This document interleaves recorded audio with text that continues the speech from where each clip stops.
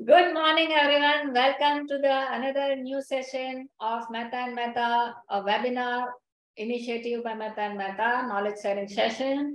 And today our topic is appointment of managerial personnel and their remuneration. And the presenter is our own Maleeha Shaikh, and our panelist, of course, as usual, our Mr. Bala and Sudhakar is there. And of course, today we have invited our old friend Amita Desai.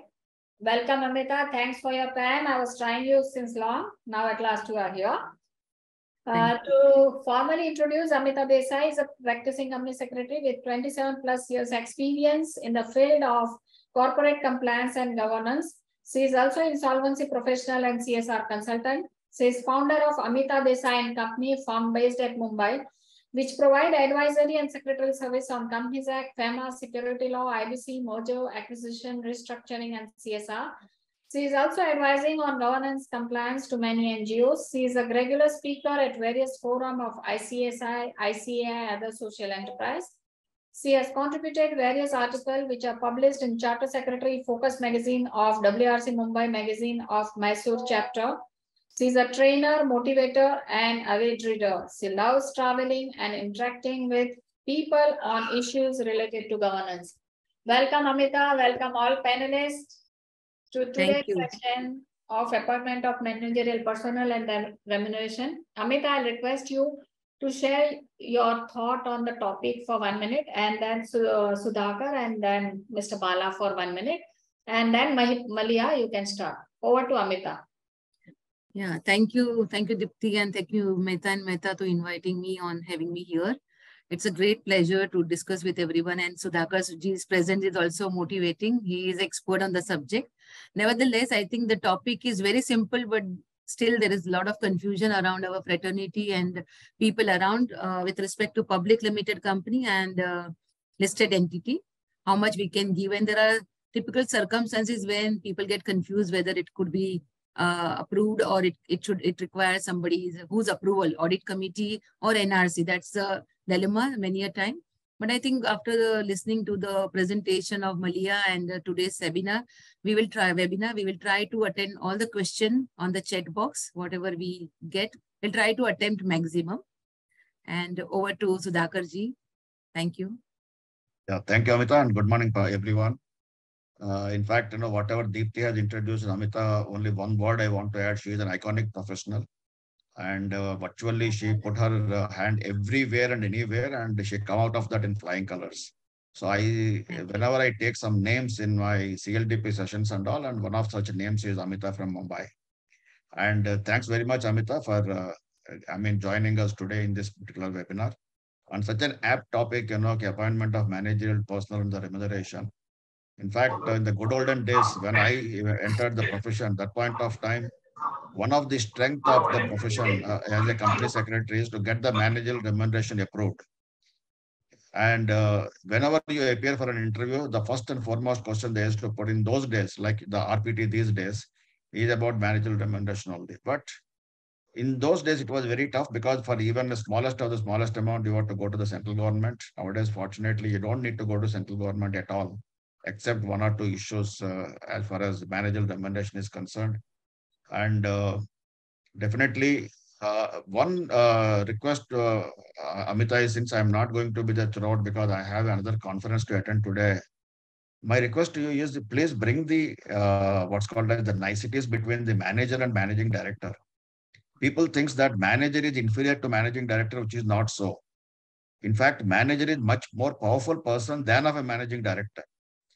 Because manager inherently he is having the powers under the act itself. He has the overall powers of to run the company, whereas as far as the managing director is concerned, he is to be assigned with, he is to be delegated those powers, then only he can do that.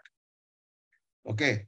And similarly, you can have more than one managing director, which is not possible in case of a manager. So manager position is much superior to the managing director, which unfortunately, with all due regards, very few people know about that. That particular difference is to be brought in. And at the same point of time, you may also say that because the people doesn't understand the importance of manager, that's why very few companies are still having the position of manager.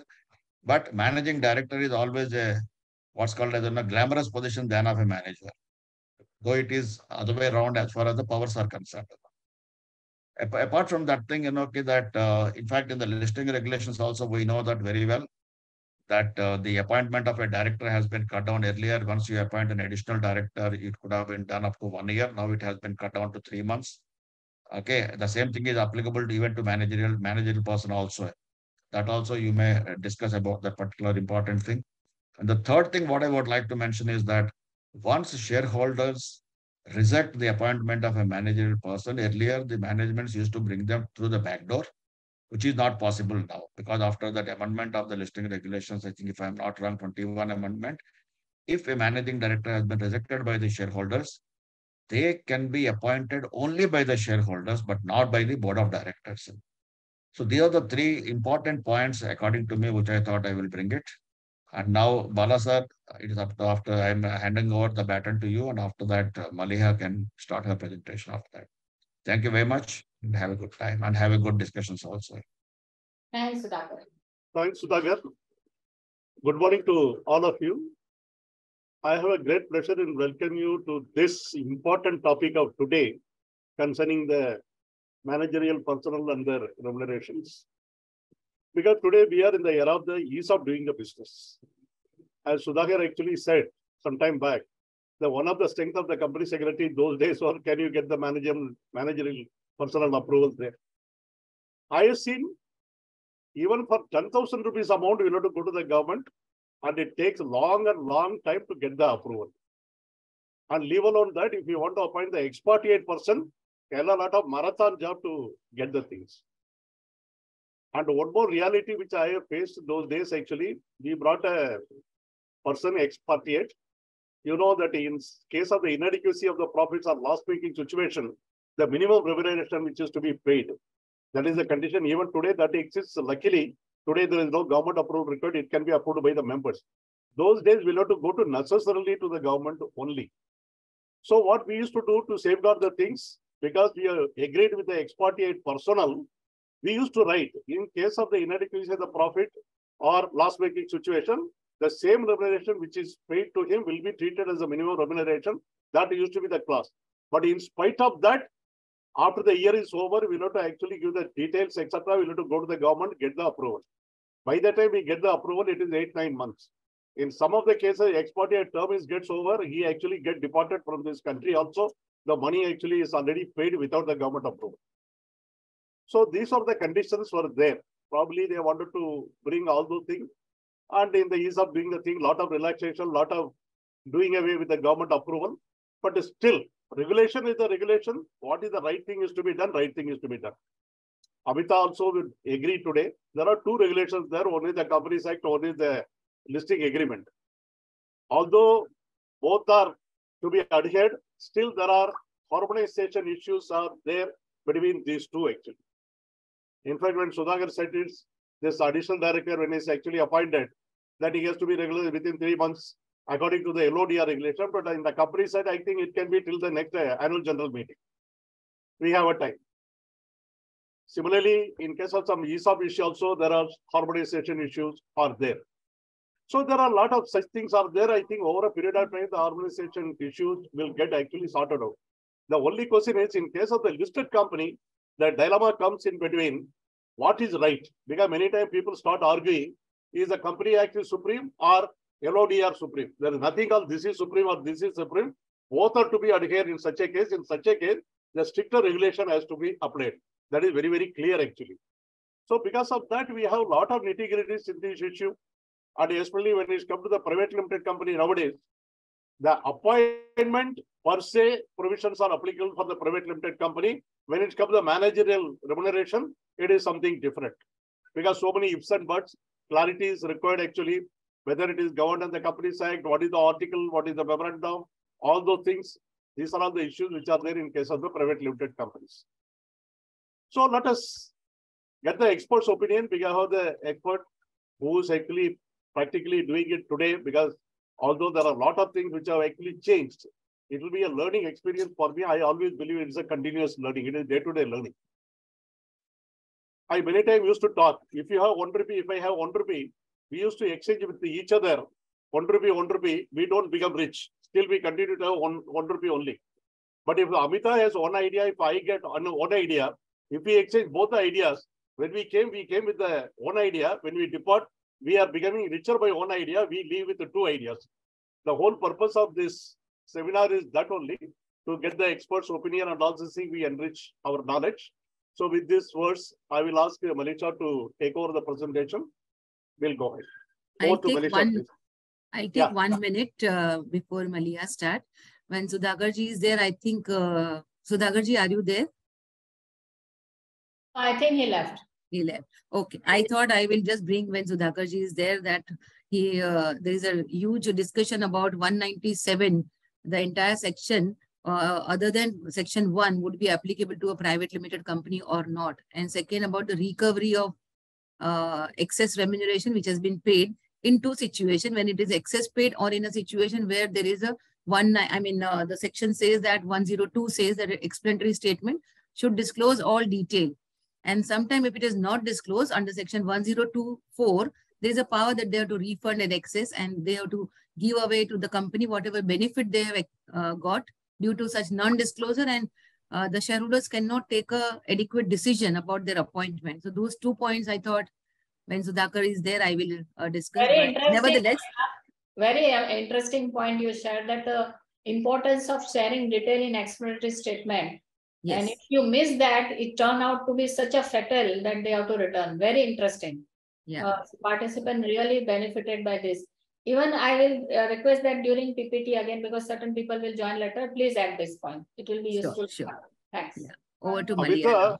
Amita, one thing is there. As of now, I can see almost about 160 people are there in the seminar. Okay. So that is what is the importance of this topic. Sure. Yeah, Maleeha, please start sharing the screen, please. Good morning, everyone. The topic for today's seminar is appointment of managerial personnel and the remuneration. As we are all aware that directors are entrusted with the responsibility of steering the company and all its stakeholders towards growth. Considering the same, it becomes important that attention is paid to their appointment, remuneration, and other related matters. Companies Act through Section 196 and 197 talks about the appointment and remuneration payable to such directors. Section 197 is to be read along with Schedule 5 of the Companies Act and Companies Appointment and Remuneration of Managerial Personnel Rules 2014. We will be starting off with Section 196, which talks about appointment of managing director, full-time director, or manager. According to Section 196, subsection 1, first and foremost, the section lays down that a company can have either a manager or a managing director, but not both at the same time.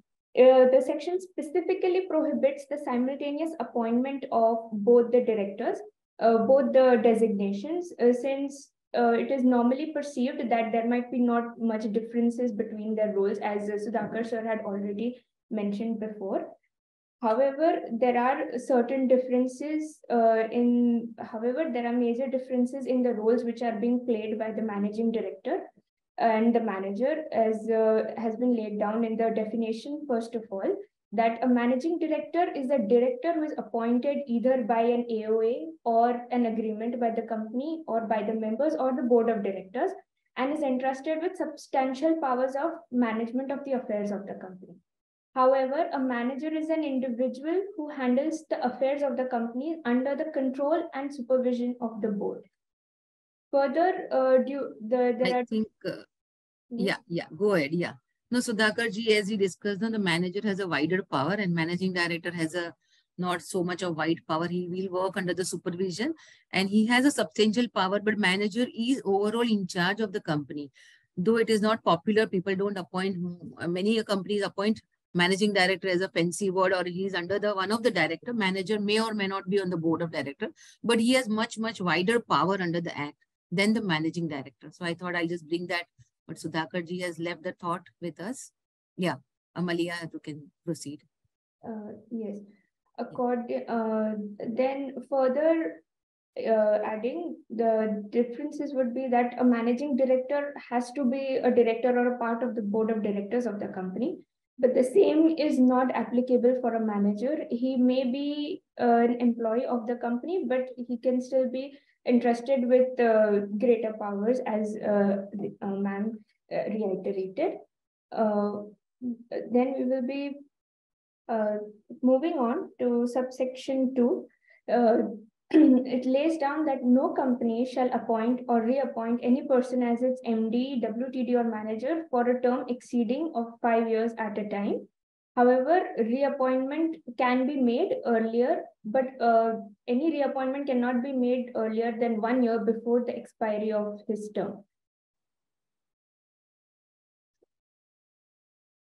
Section 196(3) talks about the disqualifications. It lays down indirectly, it lays down the eligibility criteria for a person to be appointed as a MD, WTD.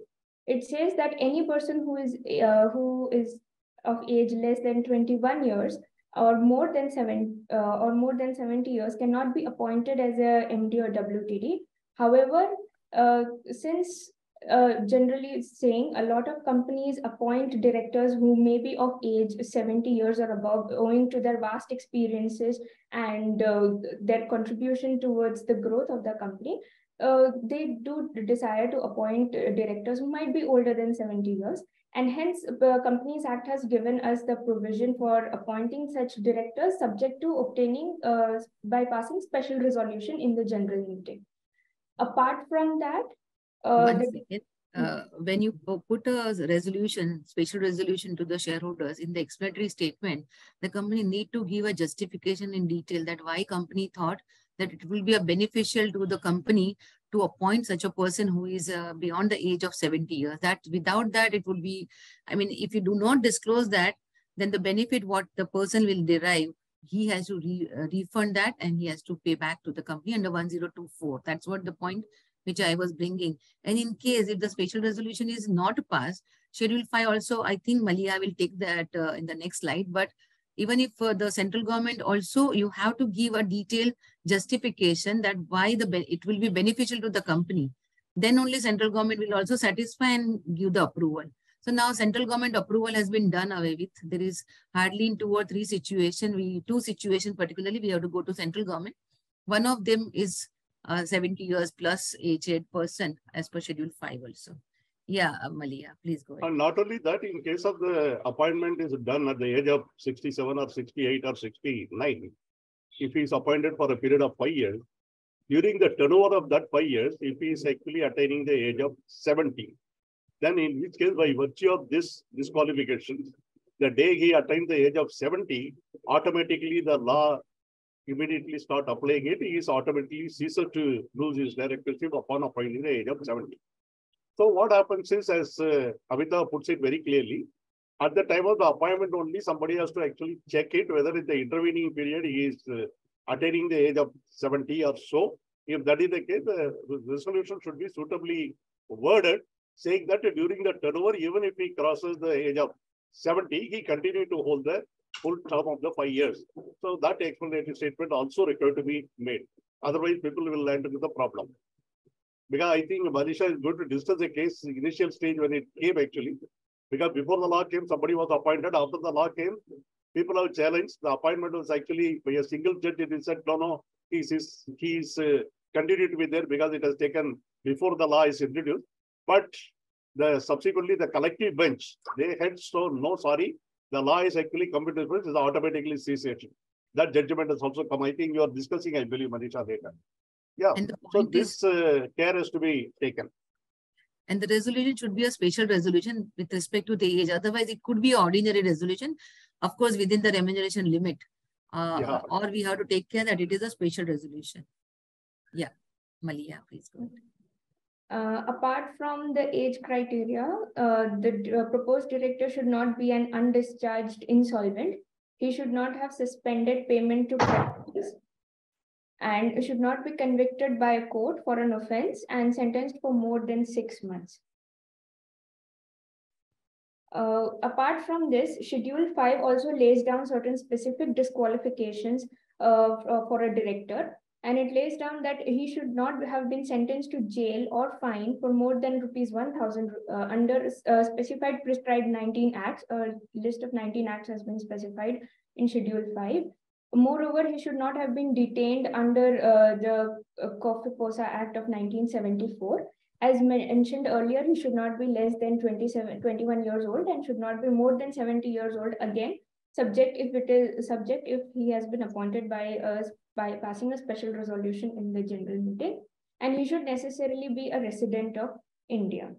I'll just go to that slide, Maleeha. I'll just discuss this point. Second point, first we understood he has been not sentenced to any imprisonment or fine more than 1,000 under any prescribed 19 acts. And this is a conviction and offense. So when there's a conviction of offense, he is automatically disqualified. But many people ask question, what about the compounding under the Companies Act? He's not been convicted. I went for the compounding. So obviously then he's not been disqualified if it is a compounding. Conviction and compounding both are different meaning. So one should not get confused here. Second point, he has been detained even for any period under COFEPOSA, he is disqualified. There is no number of minimum 6 months or any fine or anything. If he is detained for a single day or single period also, he is not qualified to become a managing director. With respect to 21 and 70 years, already we discussed a special resolution, central government approval. The last point, he is not a resident in India. I believe under section 1, there is again two school of thought. Section 197, 196, 4 and 5 is exempted to a private limited company. So schedule 5, whether it will be applicable part 1 or not is also a debatable question. One school of thought and one group of people are thinking that 197, 196, 4 and 5 is not applicable to a private limited company, specifically from the 5th June 2015 amendment notification.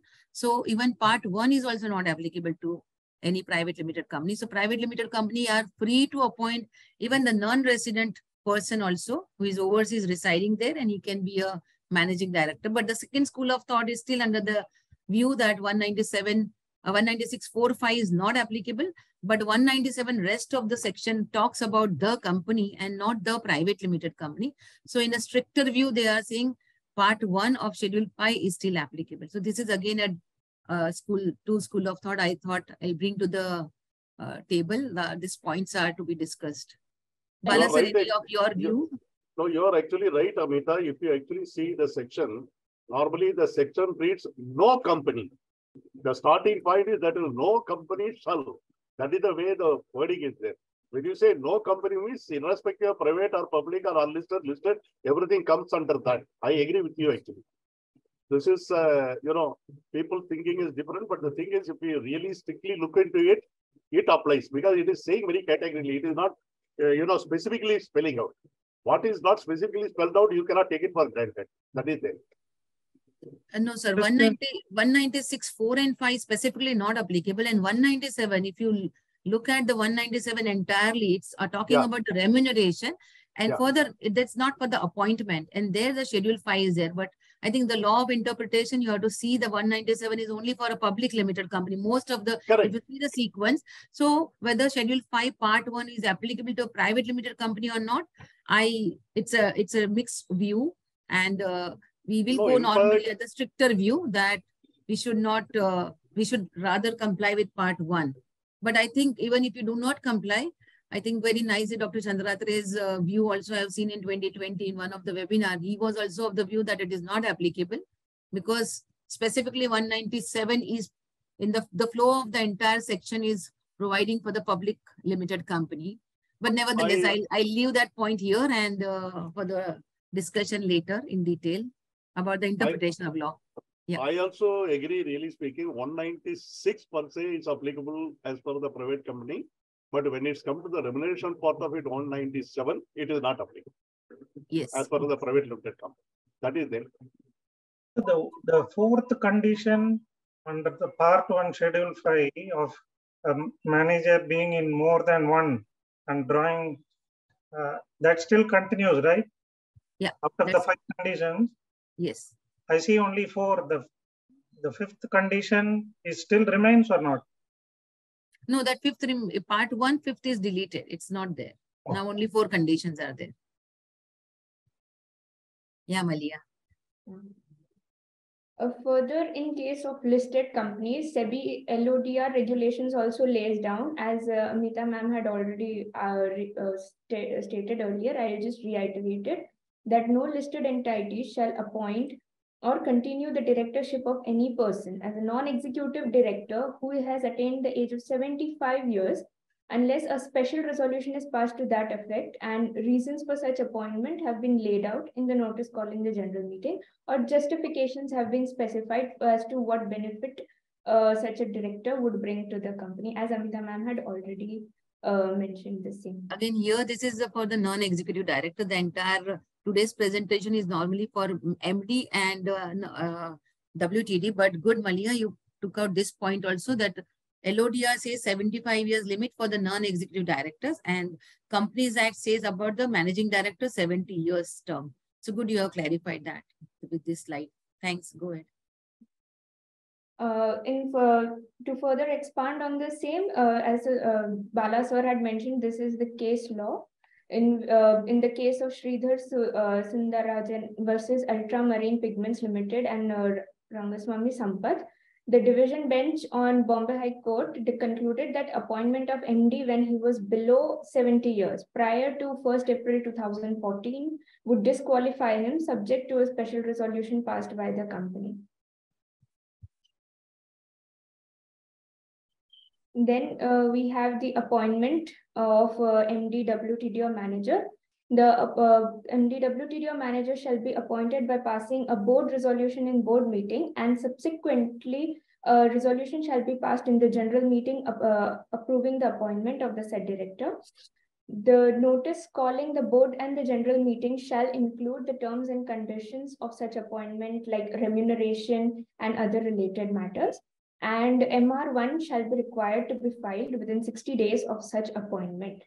Further, in case a contract of service has been executed or has been executed,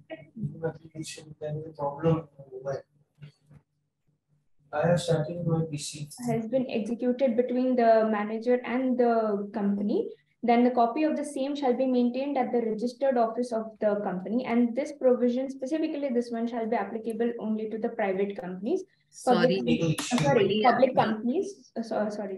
Yeah, this is not applicable to private limited companies. Section 190 says about the applicability that the contract or agreement specifying the terms and condition to be executed between the company and the managing director, WTD or manager, but this is not applicable to private limited company. It is other way around. You missed that, not applicable. No problem. But one more point, I'll bring it here, that MR1 to be filed within 60 days. And one more form, MGT 14 also you need to file, and as per section 1173, 3C, I believe, for MD. It says only for the managing director, not for the full-time director or the manager. So MGT 14 also you need to take care as per section 117 from the date of appointment. Yeah. The next subsection lays out the validity of the acts of MD, WTD or manager. It states that if any appointment of MD or WTD or manager, which had been approved by the board of directors, but which has not been so approved by the members, will not render any acts done by such MD, WTD or manager as invalid. I have laid down the example which states that if Mr. Gautam was appointed as an MD by passing a resolution subject to the approval of members in the ensuing general meeting, and he was not appointed as his appointment was not approved in the said general meeting, then in that case, all of the acts of of Mr. Gautam as an MD or WTD shall not be considered invalid. The section grants validity to the acts of the director appointed as such. I think yeah. There is come. MR only will be filed from the board meeting date or the general meeting? Has decided that we will take all the questions at the end. So we will take every question. Okay. Yeah. No, I think Dipti, I just, can you go to this? Yeah, we were here. So you are taking in between, then the people will ask also on your turn. Okay. So I think validity of act, no, it is coming under 196 subsection 5, which is not applicable to a private limited company. So 4 and 5, it is exempted. Yeah.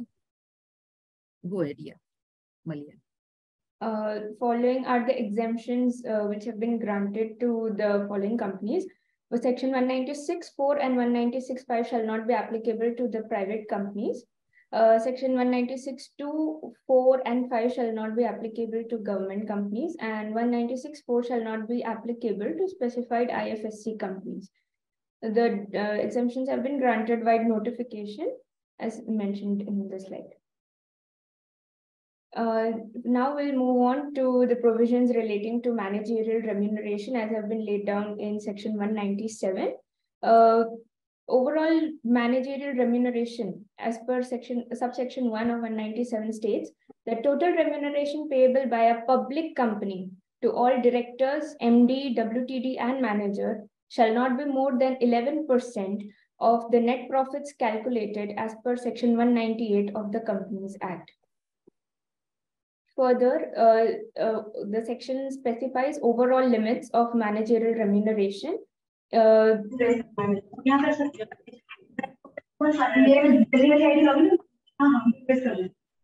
case the company general overall limit on managerial remuneration would be 11% of the net profits.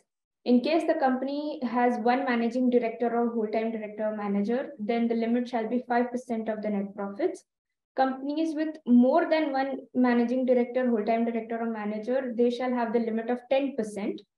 Then remuneration payable to directors who are neither managing directors nor whole-time directors shall be 1% of the net profits of the company if there is an MD or a WTD. And in case there is no MD or WTD, then 3% of the net profits shall be applicable.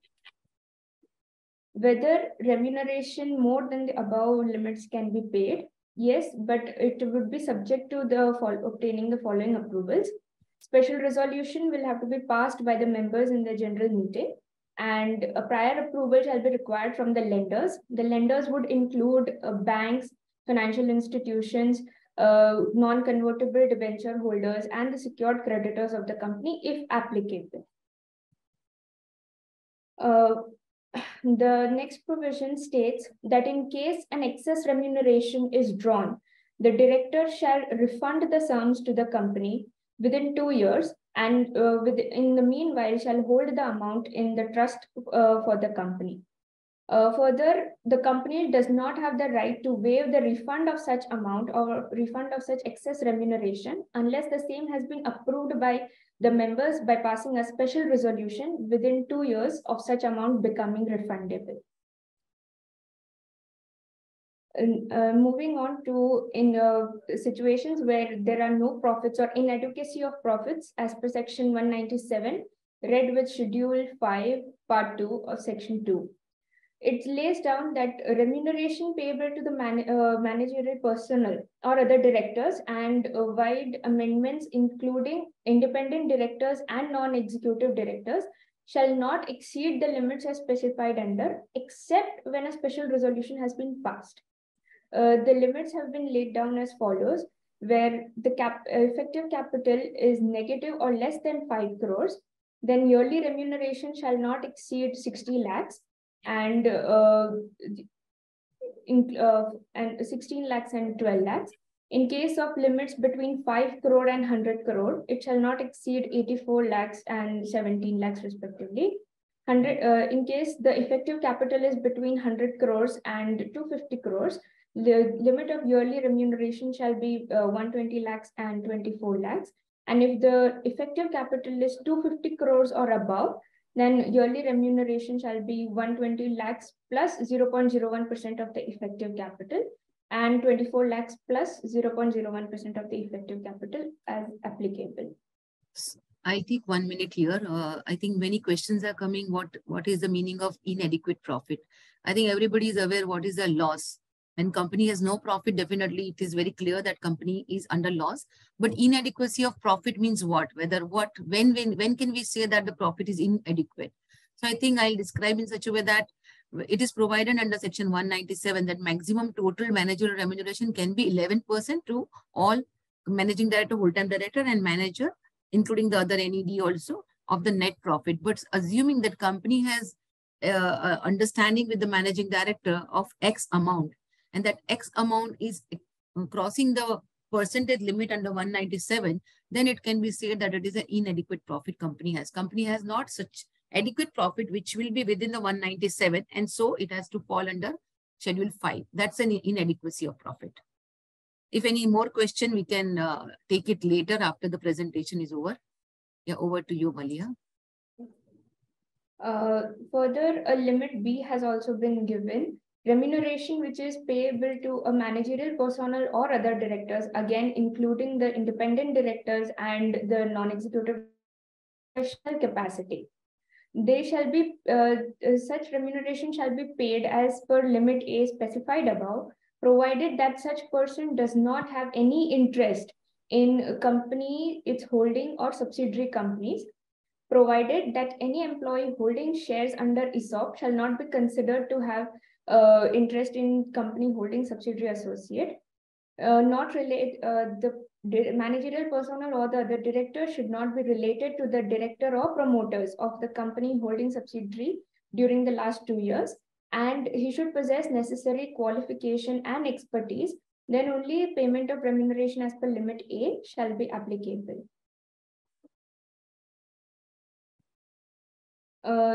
Further, Schedule 5 lays down that in order to avail payment of remuneration as per limit A and B, the following conditions have to be complied with. Approval has to be obtained from the Board of Directors or the NRC in case Section 178 is applicable. The company should have not committed any default in payment of dues to lenders, which include again the banks, PFIs, the non-convertible debenture holders and the secured creditors. And in case the remuneration has to be paid within the limits of, as mentioned in A, then ordinary or special resolution can be passed. And in case the remuneration has to be paid as per limit B, only special resolution is mandatory. Further, notice of the general meeting should contain the statement prescribing the details for such payment of remuneration. I think here I'll just clarify further. Approval by the board meeting, board of directors and NRC, the first NRC and then the board resolution, both, and then it will go to the general body. If there's a default in the lenders or any creditors, financial institution, then definitely their prior approval is required. And many a time question comes whether the general meeting resolution is required prior or post facto. But obviously it should be prior approval. In case the board general meeting will not decline the resolution, then it will be a difficult situation for the company. So it is always considered as a prior approval. And in limit A, when under Schedule 5, the recent amendment, I think today is exactly 1 year, 2 years, exactly on 18th March 2020, this amendment had come, allowing one more column is inserted in the Schedule 5 Part 2 and the table limit A, what Maleeha has given. If you can go back to one slide, one more slide. Yeah, here. The column number 3 has been inserted on 18th March 2020, saying that yearly remuneration for the other than MD, that is independent directors and non-executive director, you can pay 12 lakh and up to 24 lakh. I think you choose the right date, Dipti. Today is exactly 2 years of this amendment which has come. And so now a company can remunerate its independent directors and non-executive directors also within this term. Go to the slide where so if you want to exceed limit A, you can do by the ordinary resolution also. But if you want to double the limit, you have to take a special resolution. But in limit B, where she has discussed about the professional fees and he has no interest with in the capital of the company and is not related to the promoter or director of anybody, then it will be definitely, and if it's related, then definitely it is under the special resolution. You have to take it. And in case if the employee being holding some shares under ESOP, then it is exempted. It is not to be considered up to 0.5% of the limit. Yeah, you have already covered that here. Yeah, sure. So I think that's what I thought. I'll just put it. And I believe, Dipti, anybody has pertaining to this condition, any query, let's take it because we may have to go to the slide. Many times this limit A and B are confusing. So if any participant has a question, I think just put it in the chat box. Or otherwise let them unmute and say, because chat box will take time. So any question as regards this limit A, limit B, only that we will take at this juncture. We have to take a prior approval. I think one chat box, somebody has asked some question about. Many are there, inadequate profit, and many are there. Amita there. Okay. So inadequate profit, I think I have tried to disclose, discuss properly that. There are many questions again. Oh, okay. So I think for MR1 also, I'll just clarify many questions are put. Filing of MR1 within 60 days, MGT 14 within 30 days. But assuming the appointment, somebody is appointing in February, board resolution is February, effective date is say 1st April, then of course the technical part only, the MCA will not allow you because that's not yet, the date has not come. You are doing in prospective date. So you have to do effective date or the board resolution date, whichever is later. So if your effective date of appointment is later, it will be that date. But normally you should not wait till the general meeting. General meeting, you can take approval within 3 months if it is within the limit. But if it is exceeding, you are putting a special resolution. I think it is always good to take a prior approval of the shareholders. And of course, for the default of lenders, it's a prior approval to be taken. Okay, I think no one has put the question as regards limit and all that. So we can go ahead. Yeah, Maleeha. Okay.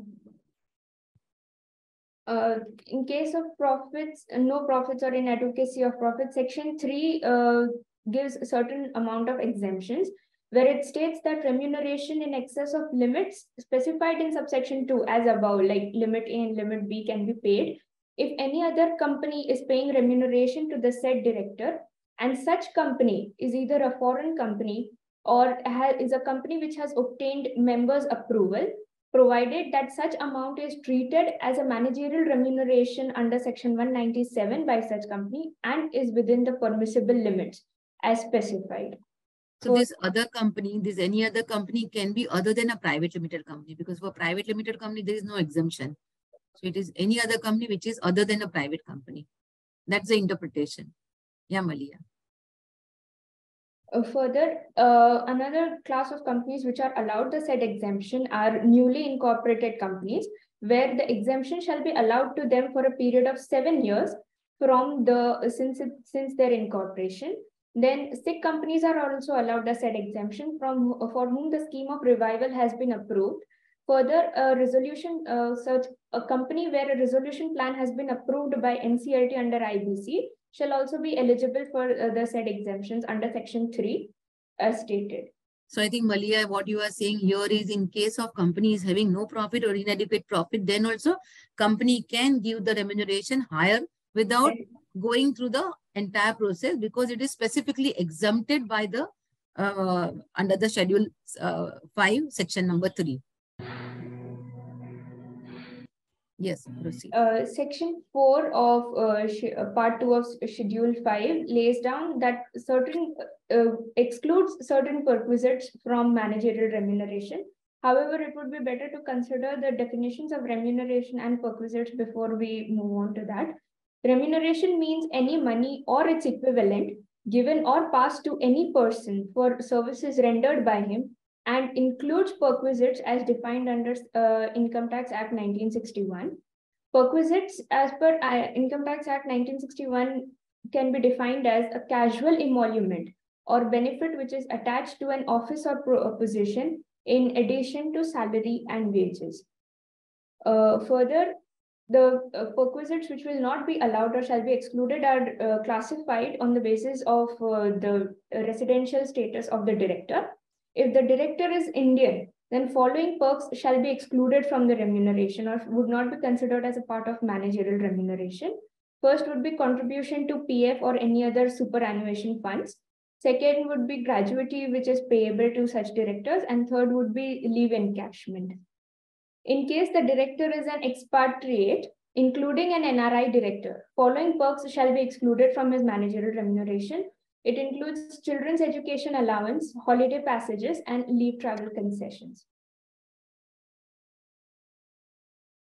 Section 5 of Part 2 of Schedule 5 talks about remuneration which is payable to managerial personnel if he is employed in 2 companies. It lays down the restriction that if he is drawing remuneration from both the companies, then the total remuneration drawn by him should not exceed the higher maximum limit which is admissible from either of the company. Then we have remuneration in terms of it, which would be applicable to listed companies in terms of SEBI LODR regulations. It says that remuneration which is payable to a single NED, in case such a remuneration exceeds 50% of the total remuneration payable to all the NEDs, then such remuneration shall require the approval of shareholders by passing a special resolution, and it shall be required to be obtained every year. So I think just elaborate by giving some examples. So if there is you have permitted to give the, say, 5% total, or maybe any amount number. If we talk about the number, if we agree that 1 crore will be paid to entire NED and one person is getting more than 50 lakh, then company has to go to the shareholders every year on year, not just once you can take for the entire term, or you have to go each year with a special resolution approving that one particular NED is getting higher than half of the amount to entire one.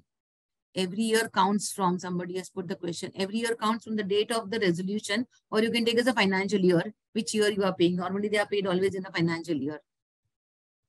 Yeah, this is probably in the earlier days what people used to do. There is a one director, 5% is actually payable to him. But if the more than one director, put together, 10% is payable to him. So what they used to do, they used to appoint another person as a namesake, as a director, and you pay him only 1 or 2%, rest of the thing goes to these persons. You know, it's a bending of the law. That is what it used to be there. Probably these all regulations have come because looking into these practices, they want to actually block it so that, you know, the total transparency is known and disclosure made to the shareholder. What is done under the instruction of the shareholder. That is what probably the regulation is becoming stricter. Absolutely, Balaji.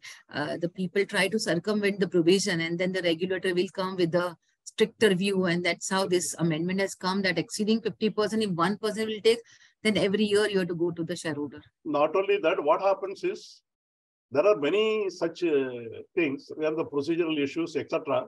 Because of some few people's undoing it, all the people are to suffer. That is the problem. True, absolutely. Yeah, that's how the regulator keep changing because of experience. Yeah, that is true. Yeah. Bala, may I add something here? Yes, Nikhil, welcome. See, now in Income Tax Act, the gift about 1,000 or 5,000, I don't exactly recollect, but will not be more than 5,000. If it is given to the employees, it is treated as funds. So, as you know, Indian companies have a habit of giving sweets or some mementos, etc., on completion of 10 years, 15 years, and on the Diwali, Christmas, etc. So, if this exceeds, then it is treated as a perk. So, we'll have to be very careful. Because of this, we are not exceeding limit, and then it will trigger approval of the shareholders. That's just I wanted to. I think very good point. You have put the correct point, because Maleeha already mentioned the perquisite should be as per RET, as per IT, exactly. Yeah. So in the Income Tax Act, you have to keep changing. We as a company secretary sometimes just stick to the Companies Act, but definitely when there is a numbers and remuneration, you have to keep a watch on the income tax provision, which perquisites are exempted, or you have to add that amount in your total remuneration and understand whether you have to go and reach out to the shareholders or not, and which kind of a resolution. This procedural part will come later, but yes, your fundamental. First, we have to ascertain whether any such perks has been earned by the, and particularly for directors, etc., if they receive because of their position from outside the company, also might be treated as a perks. So that is where the practical challenges will be there. Sure. That's what I just wanted to point. Thank you. With due respect to all the professionals, some other what happens is the majority of the people's in the company secretary profession, including today's younger generation, we think we are responsible only on the Companies Act and nothing else. We don't look beyond that, either the financial aspect or income tax aspect and other thing and all. When it comes to things, we think it is a responsibility of, chief financial officer or something like that. That should not be the case, because we are all actually expert in the corporate laws. We are not only concerned with the companies law. And not only that, the 2013 Act itself has actually mentioned the function and duties of the company secretary. The company secretary has to ensure, he may not comply everything, but he has to ensure the company complies all the applicable laws to the organization. In view of that, I think what you are saying is in nitty-gritties, etc., every aspect, Either it is the Income Tax Act, it is the Companies Act, or it is any other acts which is affecting, that need to be looked into. Because our thinking should be more wider. No, actually, this is a compliance of Companies Act only, but Companies Act itself defines perks as per the Income Tax Act. Income Tax Act. So I think yeah, somebody has. See, what I am trying to tell you is, when it comes to the Income Tax Act, we think, okay, somebody will look into the matter because income tax is not my responsibility. We take it that's back. right. Yeah, that laxity is not allowed. Yeah, that is what I am coming to. Yeah. So I think one question has come, Nikhil, that even if the perquisites given in kind or payment to the cook and the gardener, whether that will also come as a remuneration according to Income Tax. According to Income Tax Act, anything given in excess, anything given where it is mentioned it is a perk, then you have to put a value to it. Whatever is exempted under the Income Tax Act, you can exclude, but rest you have to include under your remuneration. That's and right. yeah, and as then far as calculate your limits. Cook and gardener is concerned, you are paying them the salary, which otherwise the director is or employee is supposed to pay. He's getting the benefit out of it. Exactly. So that is his personal expenditure. So if many times if you pay that personal insurance, even that will count as a Similarly, we are talking about the expert. Some benefits are exempted, particularly under Schedule 5, which Maleeha already mentioned about the expert. Certain benefit of traveling for kids and education and their traveling are free. That you cannot put a value and add it because the Act itself says that it is not part of the perquisite, though it may be under the Income Tax Act. So one has to look into the perquisite properly, considering the Companies Act exemptions and the Income Tax exemption, and put the value to it, derive to that number, what number you are going to give, and then calculate whether it is exceeding your profit. And profit also, some people have put in the chat box, profit to be calculated of the previous financial year. Because suppose you are appointing somebody on 1st April 2023, so you have to calculate as on 1st April previous financial year, which is available. So assuming you don't have the availability of 31st March 2022 result, the previous audited financial is 21-22. So you have to, 21-22. So you have to calculate as per that. Immediately preceding financial year, your calculation should be, because you don't know what this year you will be. And so naturally, people should generally pass a resolution in a para saying that in case of inadequacy of profit, definitely it will fall under minimum remuneration as per Schedule 5. That para, if you have not included in your drafting, then you will be in a difficult situation.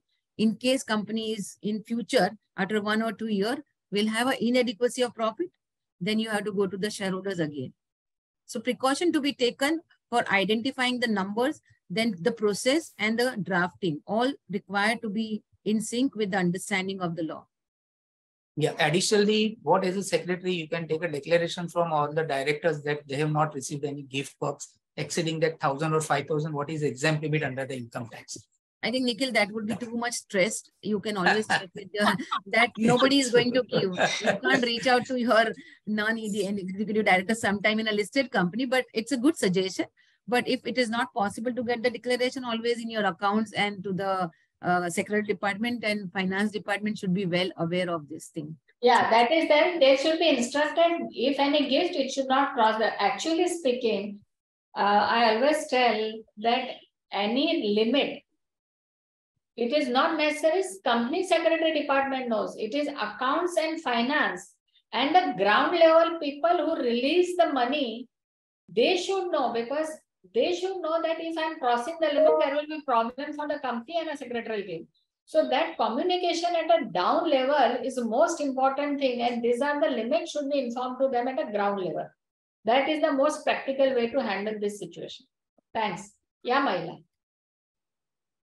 Further, Regulation 17(6)(e) lays down that remuneration payable to executive directors who are either promoters or belong to the promoter group, the company will have to pass a special resolution in a general meeting if, in case the company has one such executive director, his annual remuneration exceeds 5 crore or 2.5% of the net profits of the listed entity, whichever is higher, or in case the company has more than one such executive directors, then aggregate annual remuneration to such directors if it exceeds 5% of the net profits of the listed entity, provided that such approval of payment of remuneration shall be applicable only till the expiry of the term of such directors.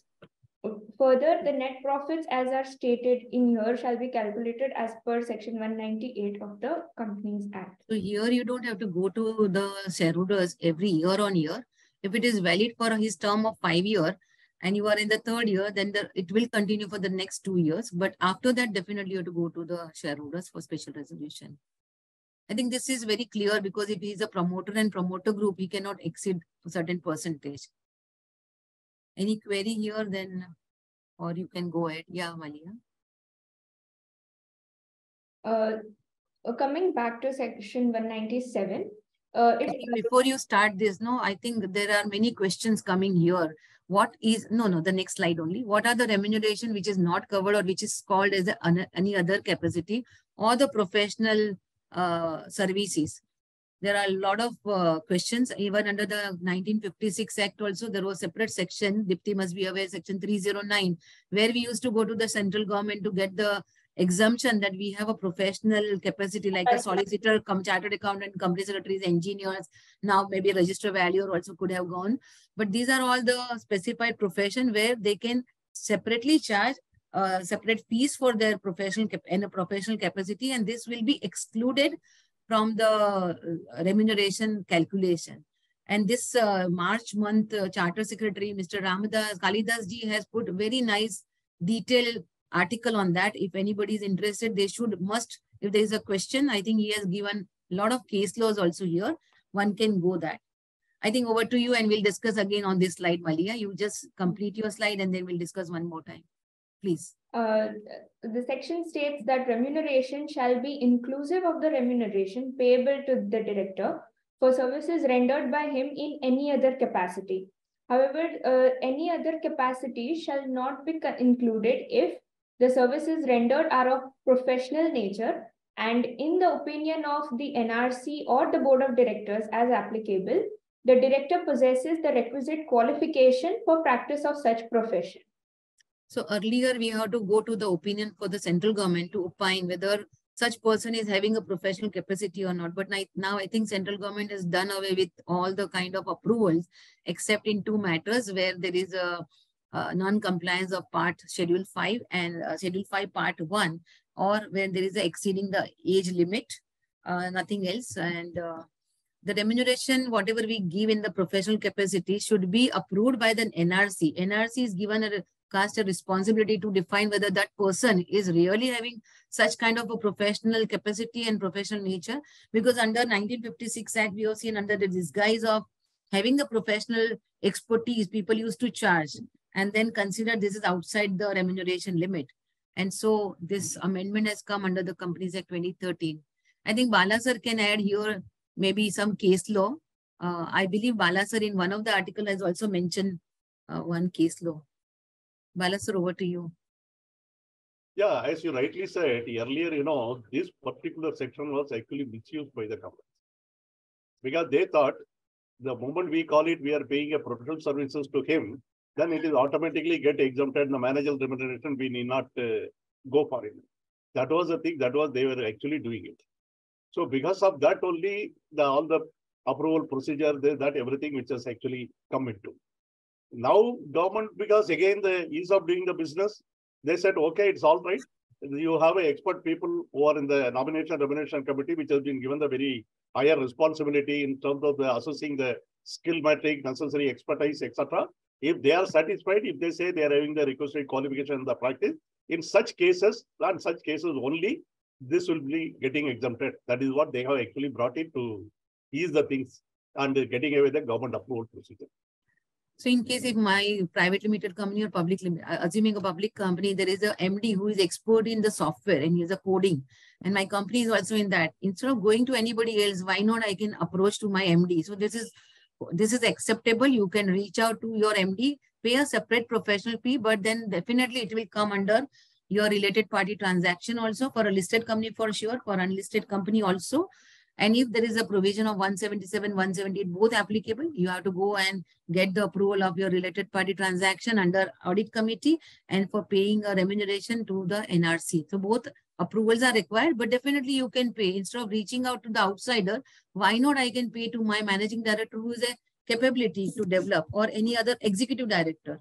So that's the reason it is allowed, permitted, subject to the approval of NRC and audit committee as a related party. So there are in this capacity, when you are paying a remuneration plus professional fees, definitely there will be a 188 related party transaction will get attracted. Yeah, Mr. One more thing is here, because now you know what happened. The entire responsibility has been actually thrust upon on nomination remuneration committee.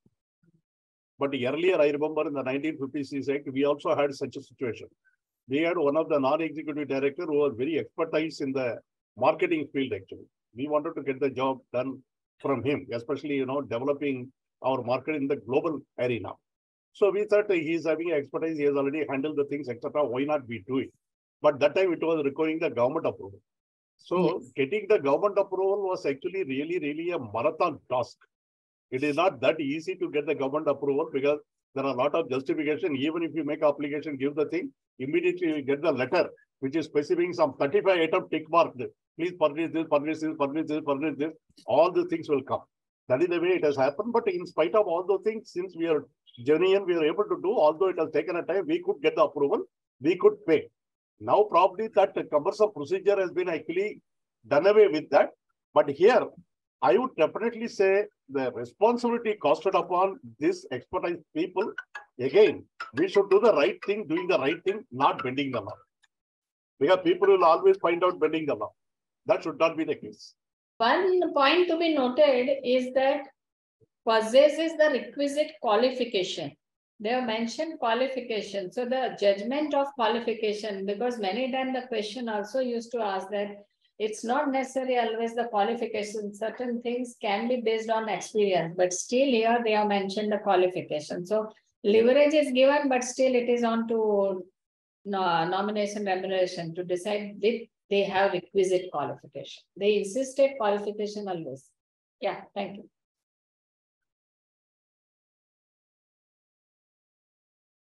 Yeah, Maleeha, just carry on with your presentation. Yeah. The following slides will lay out the interplay between 196, 197, and 188, as Amita ma'am pointed out. The transaction, the payment of such fees to MD in his professional capacity would be subject to obtaining approvals. Approval of the audit committee would be required, as the same would become a related party transaction. Approval of the NRC would be required, as mentioned above. Then approval of the board would be required if the same is not in ordinary, if the said payment of remuneration is not in the ordinary course of business and is not at an arm's length.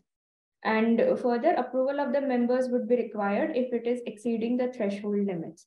So I think I'll just take a 1 minute here. Somebody has put in the chat whether MD is a full-time employee, then why he will take us separately, he will be given a professional capacity some work. But definitely you can reach out to your MD outside your scope of the business and whatever under the employment agreement he has agreed to. If he has to spend a separate time and separate time for your project, a separate project has been taken up and MD is available and giving extra time apart from his employment time, then definitely you can appoint separately your MD as a professional capacity also. And if it is an ordinary course of business and arm's length, then you don't have to go and take a 188 approval, but definitely you have to go to the audit committee and NRC. Board resolution may not be required. And exceeding the threshold limit of 188 as per is mentioned under the rules, then you have to definitely go to the shareholders also.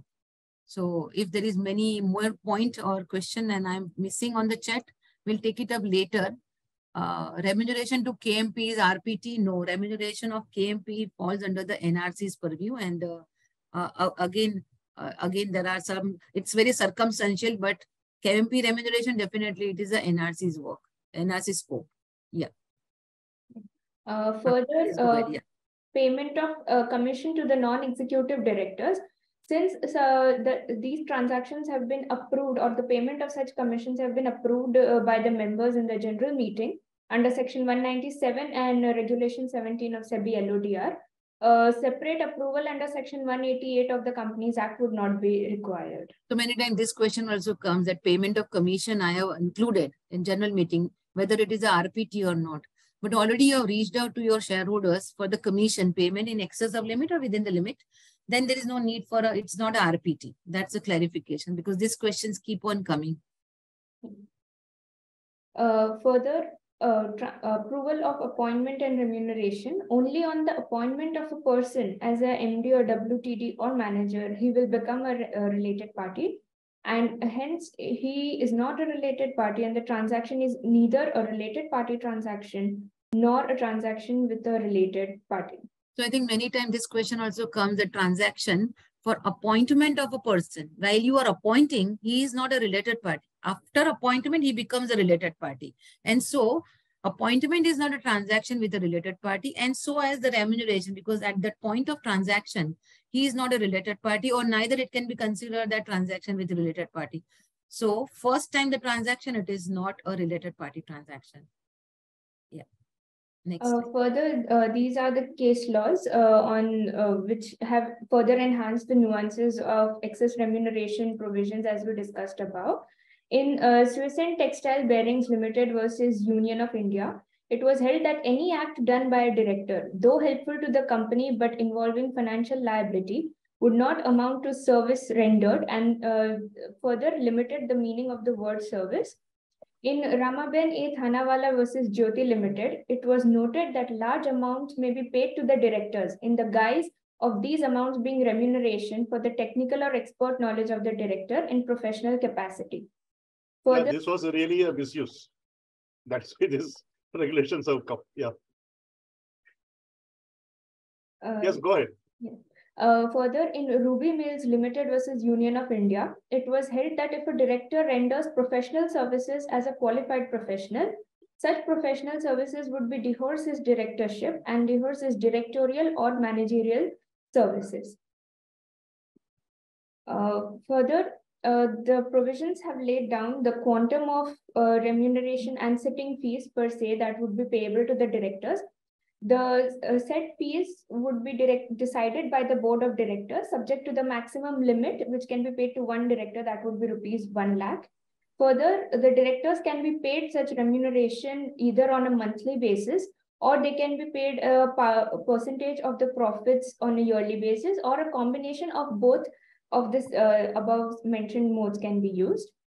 Further, we state that remuneration which is payable to an independent director.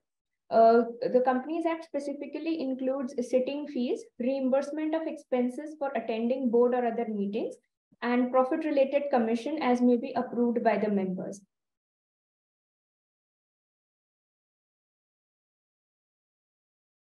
Under further, SEBI LODR regulations also lay down specific rules for such payment of sitting fees to the directors, including the non-executive directors and independent directors.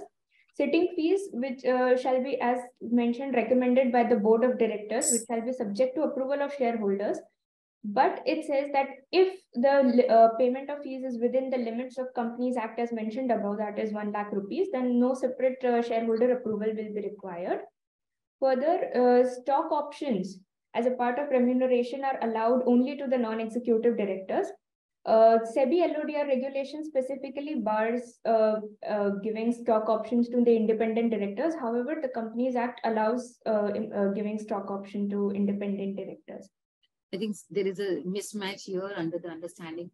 Not understanding, but the Companies Act has allowed that independent director can be remunerated by giving a stock option. But so far in LODR, it is not allowed. It's barred. So once it will be allowed in the income tax, the LODR also, then it will be okay. This amendment has also come on the 18th March 2020. Yeah, I think over a period of time, it will get harmonized actually, because normally they are harmonized out in over a period of time. So vote will get aligned a little later.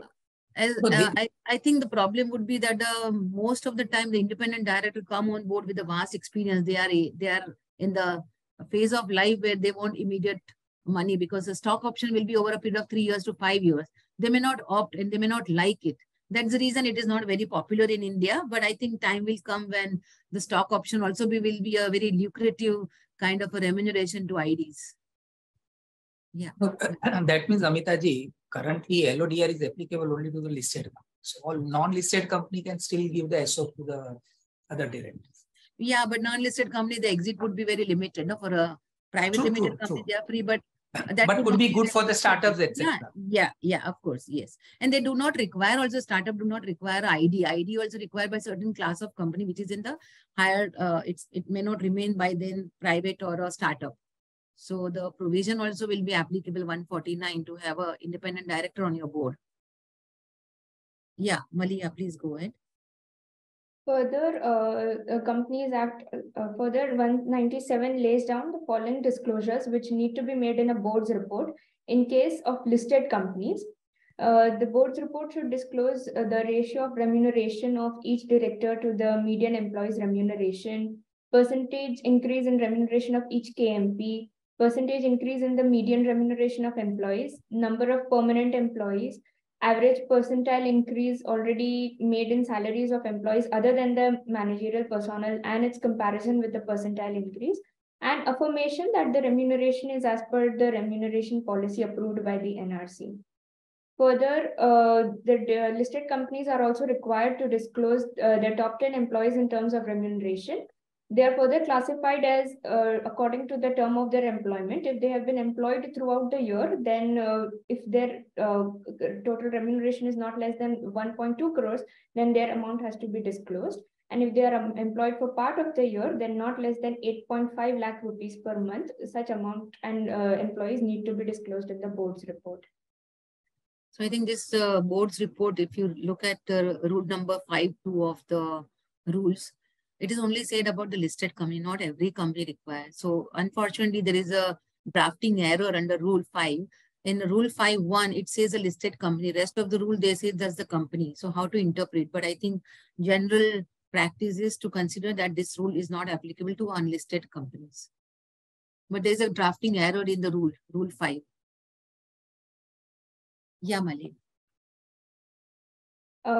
Moving on to section 197 again, where any DNO insurance, which means default negligence or offense insurance, is taken by a company on behalf of its KMP for indemnifying any of them against any liability in relation to the company, the premium paid on such insurance shall not be treated as a part of the remuneration payable unless the director is proven guilty.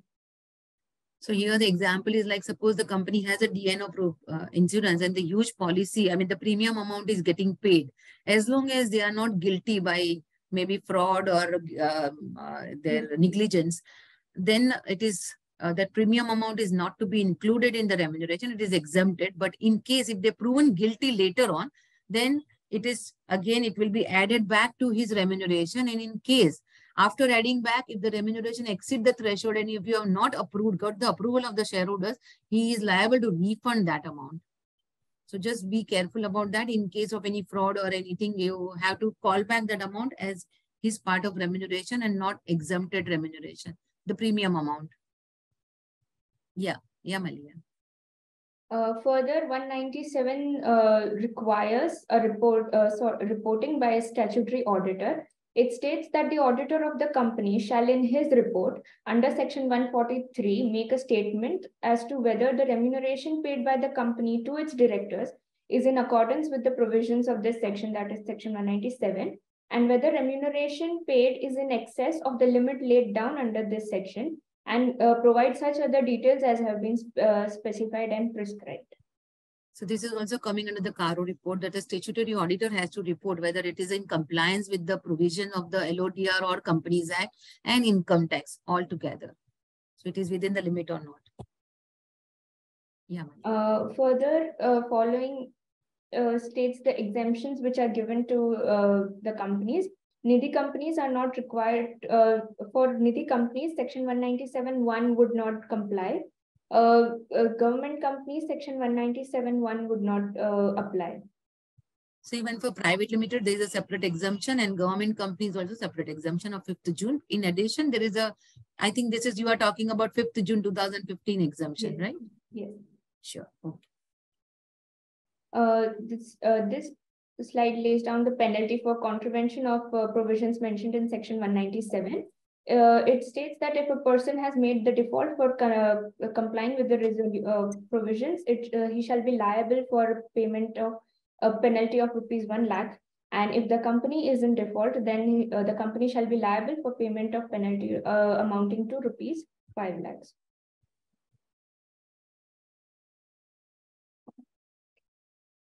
I think we'll just take up any FAQs and try if in the chat box, we'll take the question. So for this FAQs, normally these are the questions which is coming, that is the explanatory statement. If the explanatory statement does not provide sufficient disclosure, then refer section 102, subsection 4. It says that whatever benefit the person has derived, that he has to repay back to the company, which we have discussed in the beginning of the session, but I think we'll again repeat. Can non-resident director be appointed as a managing director by a private limited company? Yes, according to my liberal view, but stricter view that Schedule 5 Part 1 is applicable. So you have to appoint a non-resident director only. Again, we discussed that it's a two school of thought, and no clarification unless the ministry comes out with some clarification that 197 entirely is not applicable to the private limited company.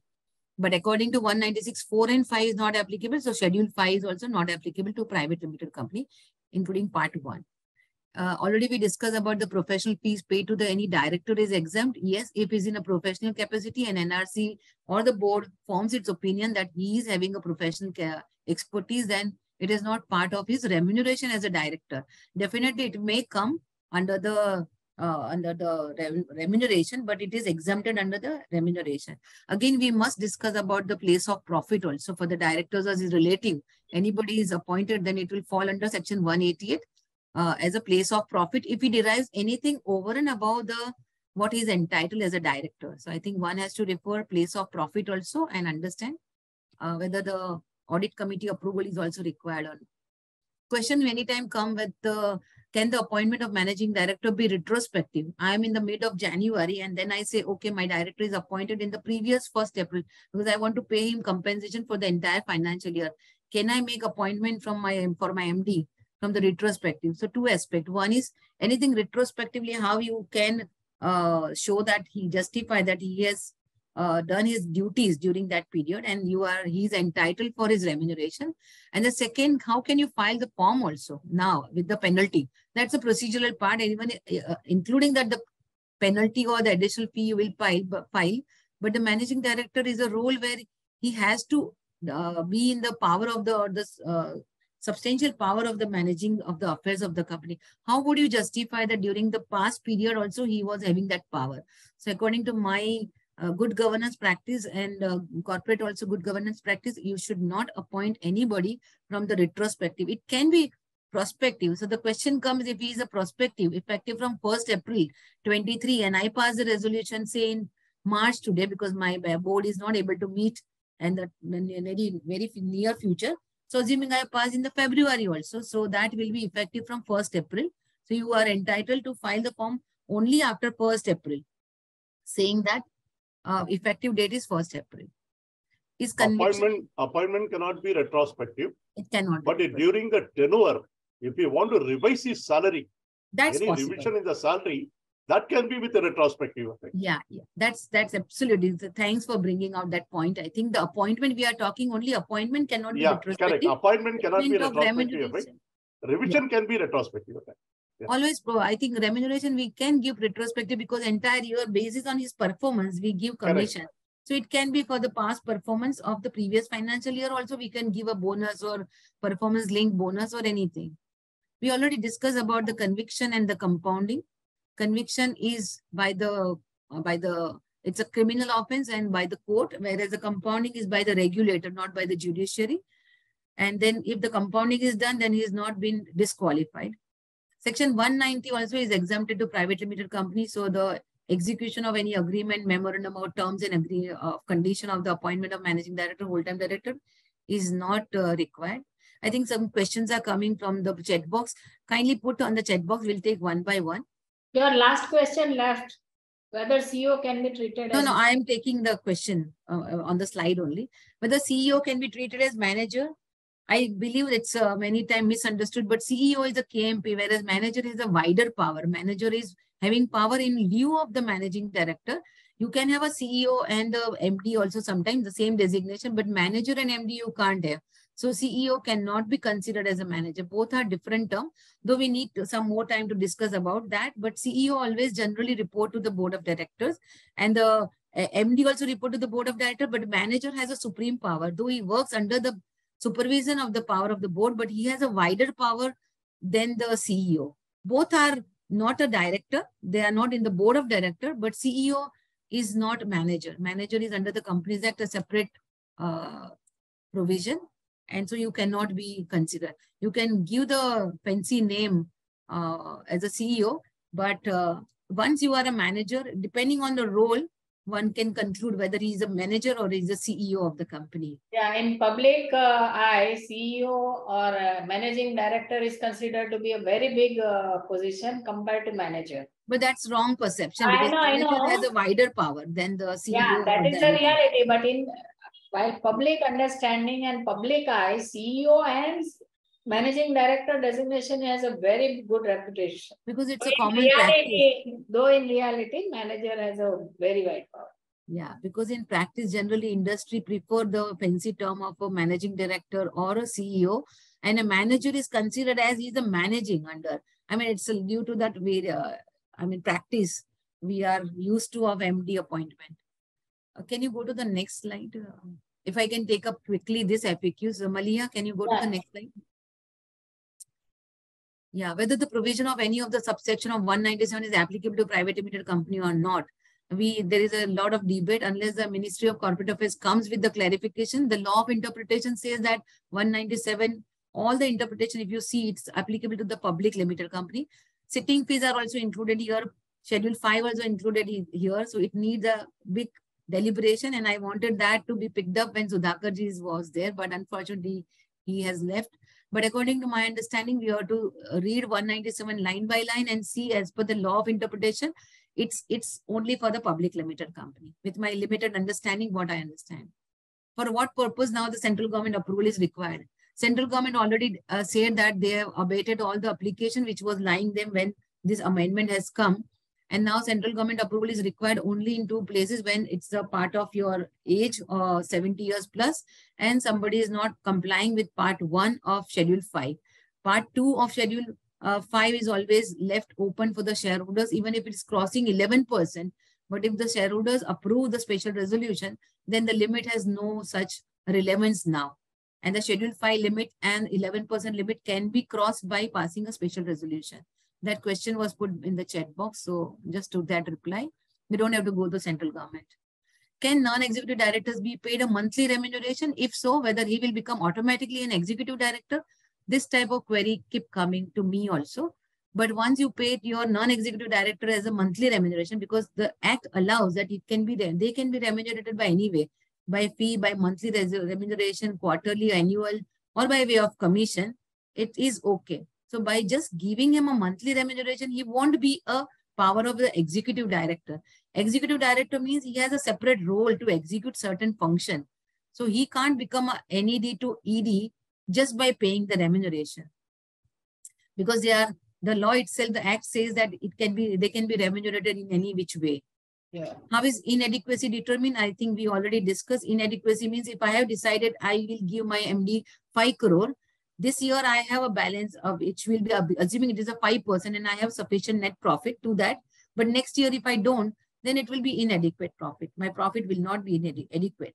Or even in this year also, if I want to give him 5 crore and my profit is less, net profit after the calculation as per section 198, then the company will fall under Schedule 5, inadequacy of profit, and then they have to comply with the resolution, special or ordinary, as the case may be, as per Schedule 5. And of course, the process of law, and we have not discussed about the procedural part, but one has to go through the NRC committee. And if there is a related party, then audit committee, and it is a prior approval. It can't be post facto, it has prior. Then it goes to the board. And then of course, in case of default of the creditors or lenders, you have to get a prior approval of them also. Because one side you are defaulting on the EMI or interest, or the debenture interest, or the debenture redemption. and then you can't pay to your managing director. So that's very clear that it's a prior approval. Except in case of IBC, and when the NCLT has approved specifically for turnaround of the in the resolution plan, that in case if you are inadequacy profit, but you still appoint a managing director and pay the remuneration, then it is falling under the exemption category and you can pay. And now one more question is, can a single resolution for a person to be appointed as a director and MD can be passed? Answer is yes and no both.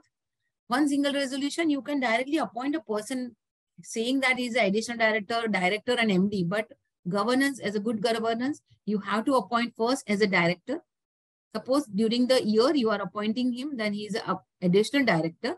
And then you can pass a second resolution that now we are appointing him also managing director, but automatically his term will get over or the office will get over and the annual general meeting or the last date of annual general meeting due as per the Companies Act. So again, you have to pass a resolution appointing him as a director, again appointing him as a managing director. So that's how this... You are absolutely right, Amita, because what happens is, MD is selected amongst the director. First, he has to be a director. Because it cannot be director and MD together, goes together. Because first he has to become a director. From the director, you select the MD. The sequence itself is like that. Correct. So as you rightly say, first you have to be appointed as additional director. Then you can designate him as MD. Similarly, in the general meeting, first he has to become a director. Then his approval follows as the managing director. That is the sequence that is there. Yeah, so, and a good right. Yeah. As a good practice also, you can't club 2 or 3 resolutions together. If the shareholders wants to approve one resolution for his appointment as a director, but they are not willing to appoint him as a managing director, you can't club both together. It's as a governance also, it's not allowed. And as a practice and as an act also says that first he has to be a director.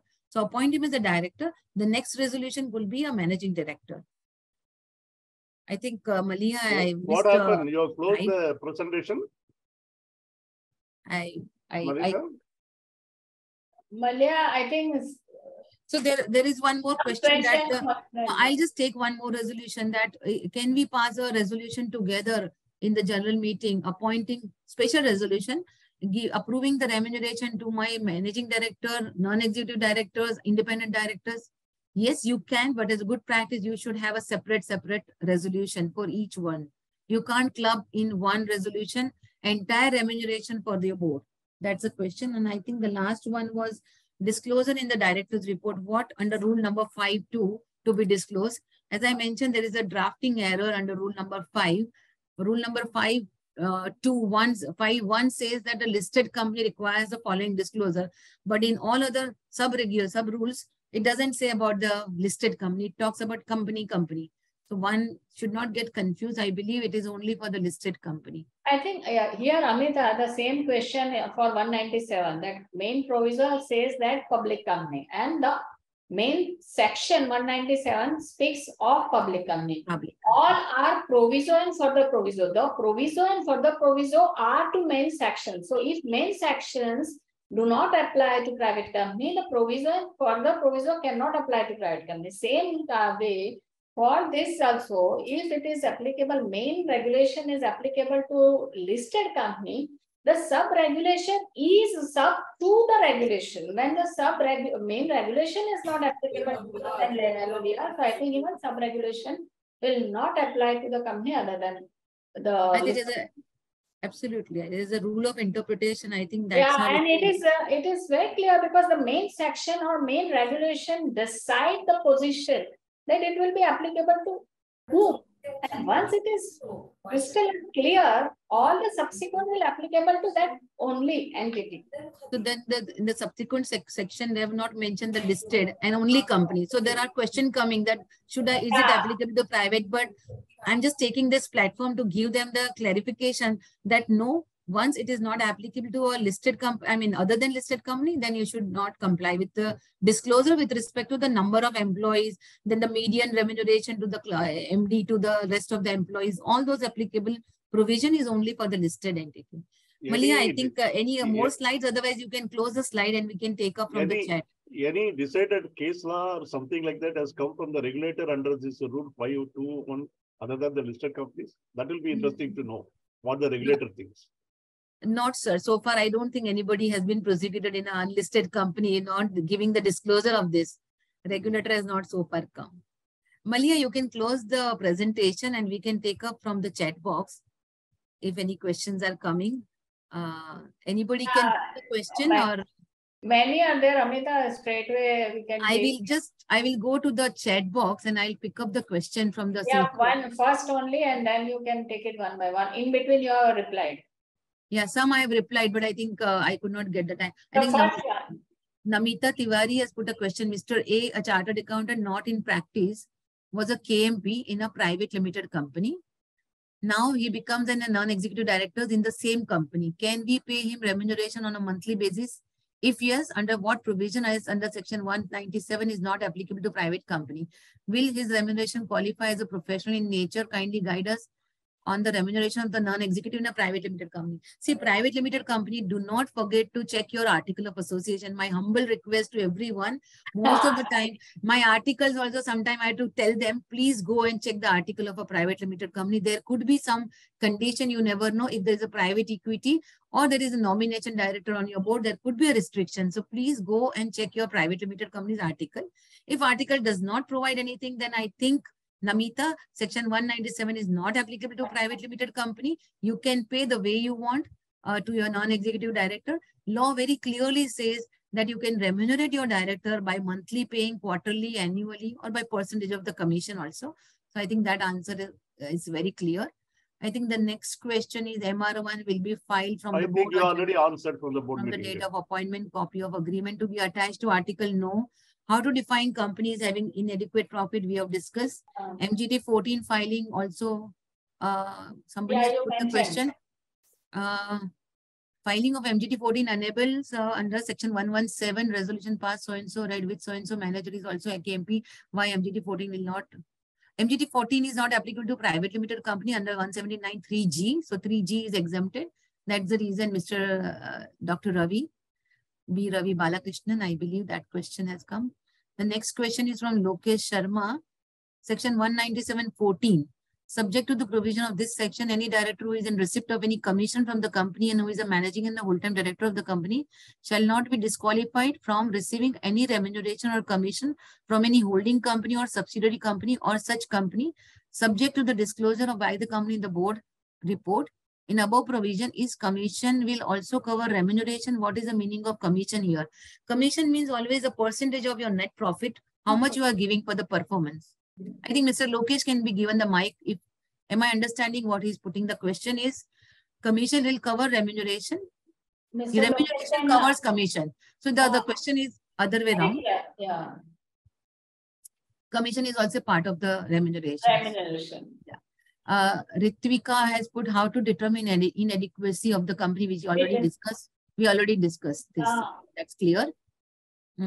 Effective date of appointment also we have discussed. Obtaining approval of the shareholders for... Yeah.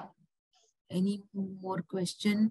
This managerial remuneration limit is for one... no, before that, Dr. Ravi has put something, a long question, but MD tenure expires on 31st March 23. Board has approved the appointment on 20th February subject to shareholders approval for a further period of 5 years from 1st April 23.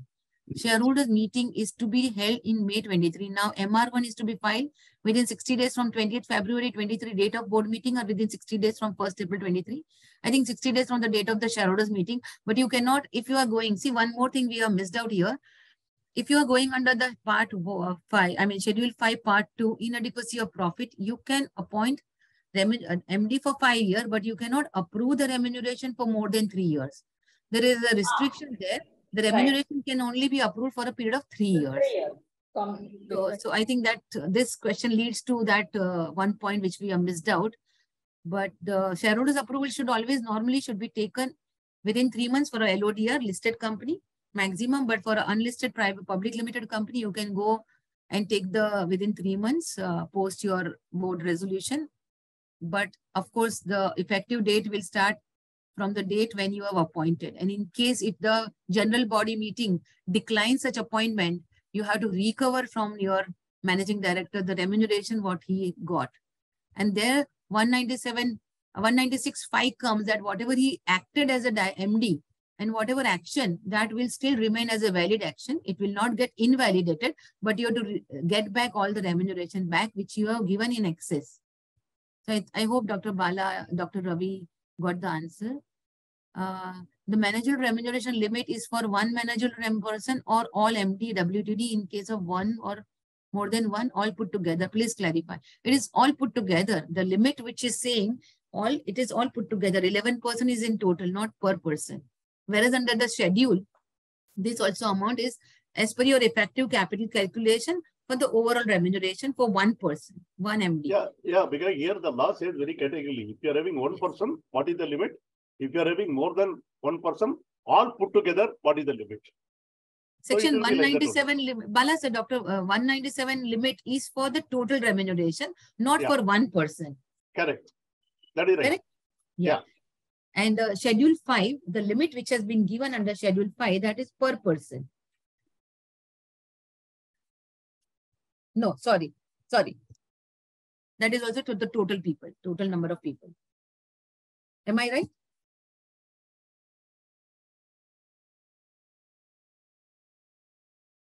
Yeah, you are right. So more than one person is all put together. You are right. But and even in the Schedule 5, the limit is given, it is for all people together. Yeah. Not per person. 60 lakh rupees to 120 lakh rupees. Yeah, that is right. Just 1 minute. I'll just double check that because I have some question there. Because that, according to my understanding, it is per managerial remuneration, per person. You are talking the list A or list B, is it? Yeah, list A. List A and list B is per person. Per person. Whereas the section 197 is for the total number of people. Yeah, correct. Total percentage. Yeah, list A, list B is per person. Correct. Yeah. So just want to highlight that is per person. What is the next question is profit will be whether for the previous year or the current year. In case it is the current year, how to analyze inadequacy. No, it is always the preceding financial year. Schedule 5 also is clear, very clear. See, when you are actually determining it, it is actually what is the audited financial statement available for the earlier year. That is the thing. But if you are talking in the current year, then the company secretary need to be vigilant. Normally, I used to monitor in the company when we were there, especially the year when recession and other thing used to be there. I used to start somewhere immediately after 6 months only, calculate everything we are within the limit, within not the limit. Of course, that time it was 1950, we'll have to go to the government approval. There also the clear-cut instruction was there. As soon as the year ended, as early as possible, based on the provisional financial statement, you'll have to make an application. That used to be the case. Here, if the current year is there, the company secretary has to be very vigilant in all the things. Correct. So it's the preceding financial year whose balance sheet, audited balance sheet is available to the company at that point of time when you are appointing, you have to see that preceding financial year's figure. Correct. Yeah. I think in case of inadequate profit, whether a company can appoint MD for 5 years. Okay, MD can appoint for 5 years, but remuneration cannot be for more than 3 years. Yeah. In case of appointment of MD in a listed company, whether shareholders' approval to be obtained in 3 months or can be obtained beyond 3 months. I think the LODR is very clear. Within 3 months, you have to obtain. MR1 filing 60 days from the date of approval of the shareholders. No, the first approval. If MR1 is with the board resolution, you have to accordingly, we file in that way, MGT 14, MR1, everything to be filed from the board meeting. Again, you may go, if it's an additional director and reappointed, we have to file DIR 12, but we don't file MR1 for the general meeting because already mentioned therein, unless your shareholders' approval is different than your board resolution approval. I hope I am clear on that. Yeah, you're right. Yeah. In version 3 portal, effective date is not accepting as a future date. Yeah, that's done. Suppose if a company has 1 MD, 1 WTD, 3 ID, 1 nominee director and 3 general director, non-executive director, what is the percentage of remuneration company has to pay? Company don't have to pay. Company has to decide how much they have to pay, and accordingly they can remunerate to all the board members according to 197 limit of 11%. If one director, already Maleeha in her presentation has put 5% or 10% for the managing director, one single, then 5%, more than one, 10%. And similarly, non-executive director, 1%, and including all directors, it is 1% and 3% as the case may be. And again, Schedule 5 also says, so I think we have discussed entire percentage. So I think this question is generic, which you will see 197 and read with Schedule 5. you will come to know that you can exceed any percentage also. You can go beyond 11% if you avail shareholder special resolution and approval for that. So I don't think any limit has any relevance now. I think is that limit mentioned in schedule applicable to one or aggregate? I think we have cleared that it is for one. Neeraj has put this question. Yeah.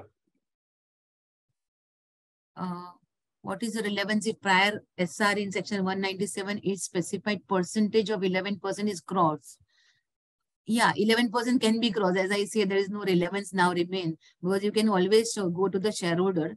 Earlier, previously, we used to go to the central government.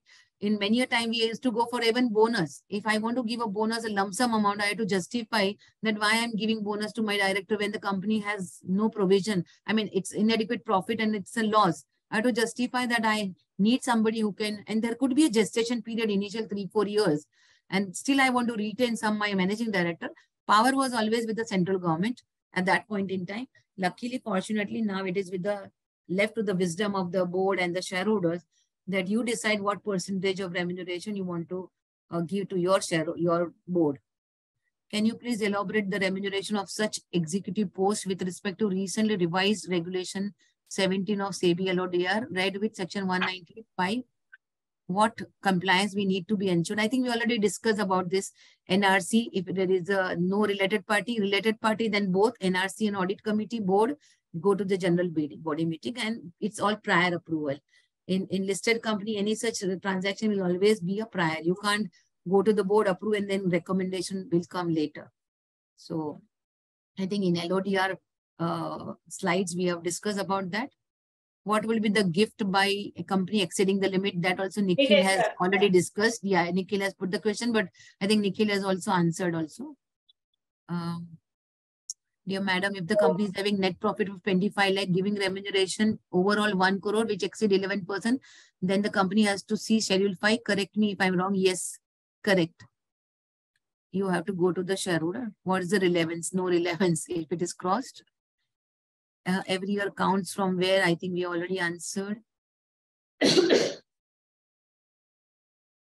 Somebody has replied prima facie to, it seems that the act enables in almost all situations to seek the approval of the board and general body. Rarely one has to go to the central government or MCA for approval. Hope it is all right. Yeah, it's absolutely all right. There is no role of central government now. At least for the appointment there is, but not for remuneration. Appointment under Schedule 5, still the provision is there. If you are not complying, you have to go to the government for getting the exemption. Assuming one of the director is convicted, then definitely you have to go to central government that he is not complying of Schedule 5 Part 1. But here again, one of the situation, one question has come that my director is penalized and put behind the bar for a day or 2 days overseas. But fortunately here we need to see the 19 Act. Under those 19 Act, if he's been penalized or convicted for any offense where the penalties are all, or the fine has been paid, or he was behind some time of more than 6 months, I believe. That's under Schedule 5. Schedule 5 states for more than, no, for any period. I'm sorry, I'll just correct myself. For any period, then he will not be qualified as a appointment as a MD, and then you have to go to the central government. So central government approval is not for remuneration, but for appointment, yes, it still remains. So there are two things we are discussing, appointment and remuneration. Yeah. So I think Nitin has put, if there are more than one executive director and together the remuneration doesn't exceed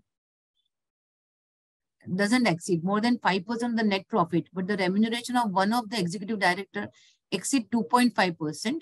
It's if he's a promoter, executive director, but if it's a promoter, if you are talking about LODR provision, it is necessary to obtain the special resolution as per LODR for the remuneration payable to such executive director. Yes, if such executive director is a promoter director, is a promoter or the promoter group. I think Nitin, that's the answer. While in private companies, these provisions are not prima facie applicable, and in case of a closely held limited companies, approval are required to be taken at the most from the shareholders only, and the board as the case may be. In case the WTD or MD, such approval are invariably taken for appointment of a period of 5 years at one time. So it will be for 3 years remuneration for unlisted public company. Hope it is okay. I hope there is this answers that 5 years and 3 years is clear. Appointment for 5 years, remuneration for 3 years. In case of a central public sector enterprise, that's a government company, I believe, managerial remuneration is finalized through the periodic pay revision committee. In such case, only board is approving the managerial remuneration. No approval of the shareholders through the SR are sought. Yeah, because there is a separate exemption given under the 5th June exemption. I think the one question is coming for the GST. Please also clarify no GST is payable on payment of remuneration, but in case of payment of sitting fee payable to the director, other than the whole-time director or managing director, such GST is payable. Please confirm. See, I'm not a GST expert. I think it's anything GST will be payable, applicable for the services. Sitting fees also, I don't know, because that will come under the non-executive director. Mostly MDs are not paid sitting fees. Sitting fees are always normally payable to the non-executive director. So no, this question is what? This is actually on the GST. He is talking about the tax payable on the remuneration. No, GST. GST, not GST. No, GST on what? Sitting fees. Yeah. On Payment of sitting fees, yes. See, when the sitting fees goes as a remuneration, GST will not be applicable, TDS will be applicable. Only question is whether TDS is deductible in advance or he has to pay. That is the only question. Because some companies deduct the TDS and some people don't deduct the TDS. GST will not be applicable in any case. It will come under the income tax as the TDS. No, sir. The question is that if the sitting fees paid to the non-executive directors other than NWTD. Yeah. So your non-executive directors are. Yeah, it is again remuneration, no? See, it is not goods or services. GST is. I think the question is coming. Here yes, it is actually a remuneration. In case of the remuneration, whatever you earn, it will be in your professional capacity or other capacity. That will be subject to income tax. Income tax says it's the 10% TDS deduction. I think the question is coming that if non-executive director, if they are raising any bill, then it will be a services added. It is considered as a services, and then the GST will be applicable. So I think I'm still not. I'm saying better we avoid this. I'm not a GST expert, so I can't comment. But you have to see whether it is he's raising any invoice on the company, and then it will be his professional fees as a remuneration, and I mean as a services.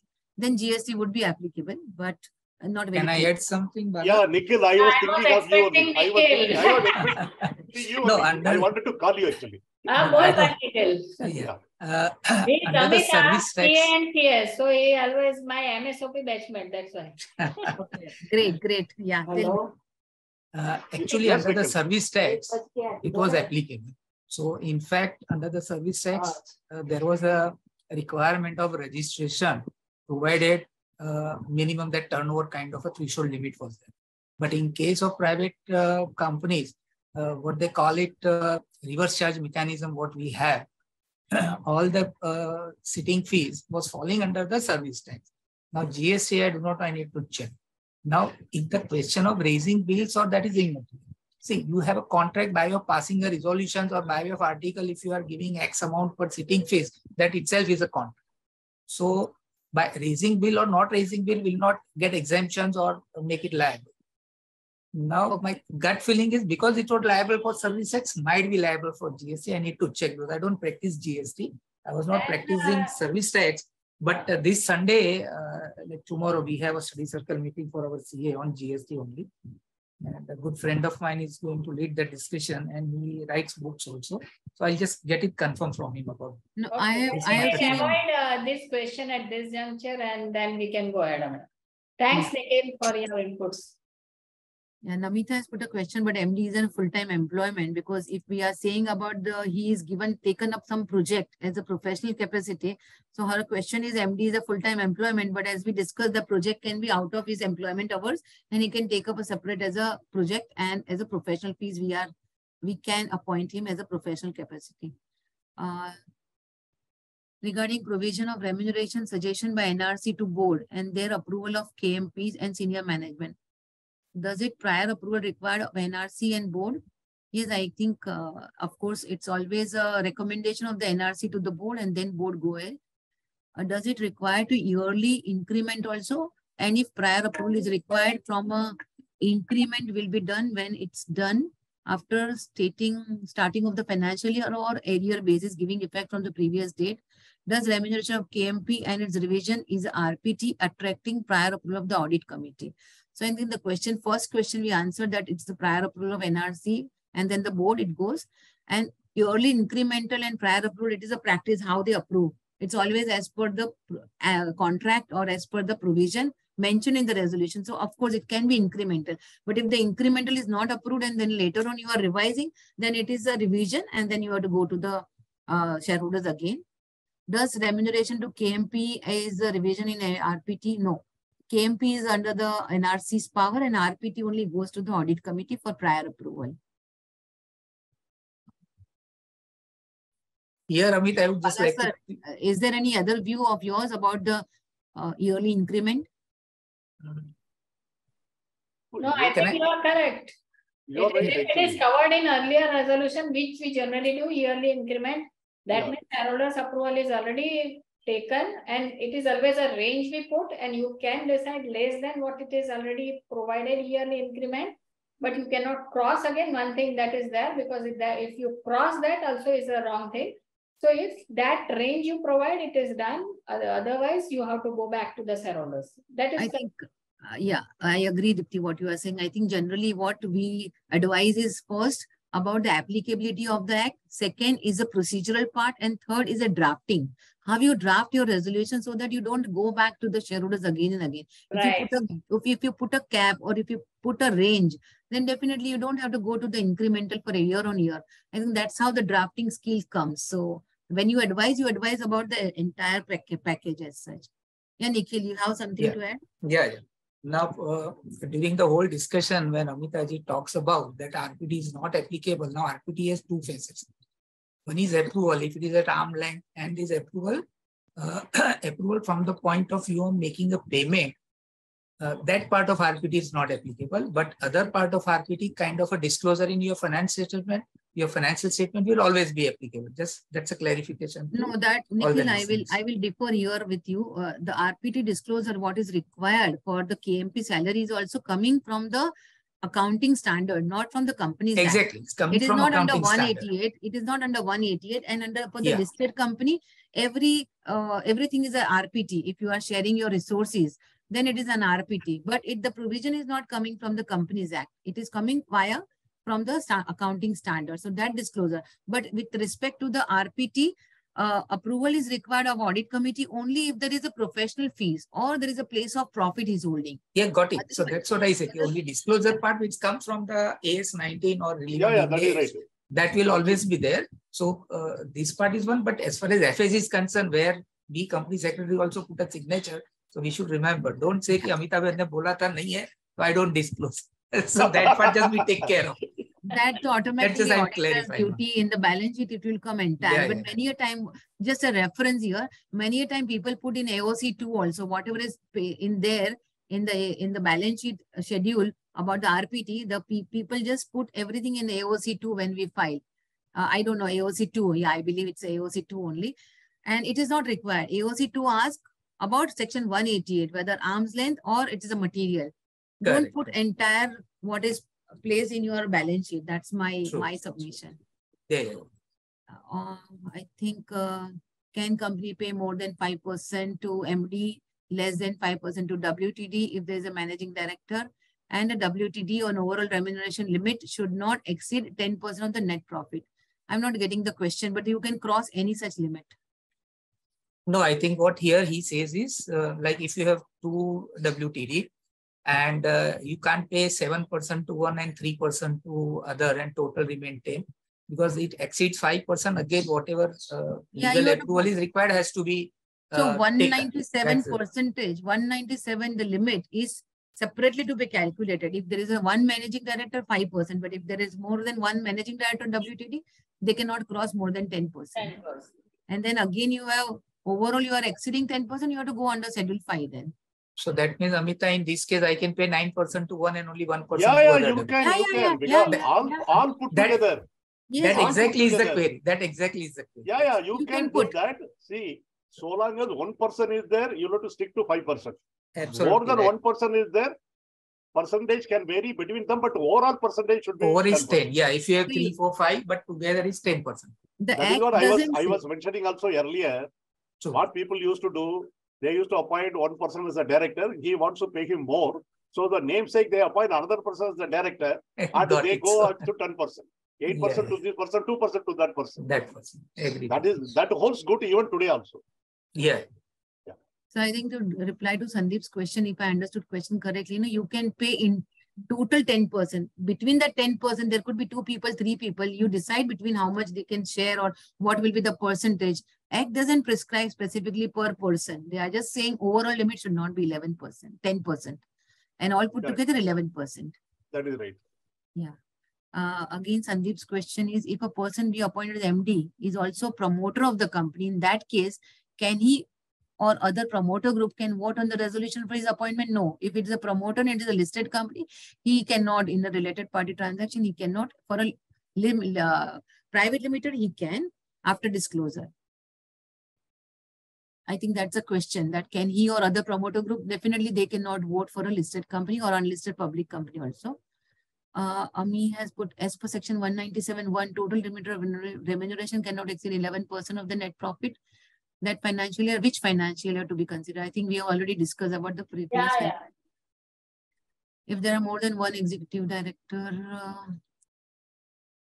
this is Manoj Mehta. If suppose the promoter group is they have voted in the approval shareholders approval process, only the company as per the LODR they cannot count it.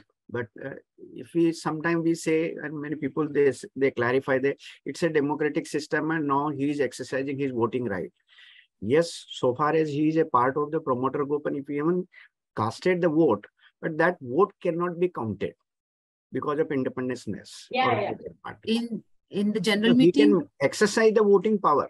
There is no bar. Yeah. I think somebody was asking something was raised. Amit ji is there?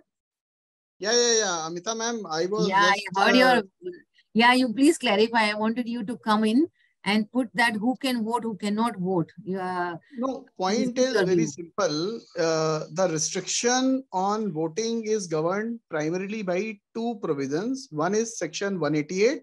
The other is section 23. There is no other provision by virtue of which the voting restriction will come. Now, unless your transaction falls within the rigors of 188 or 23, you cannot say that the voting right of a promoter is curtailed anyway.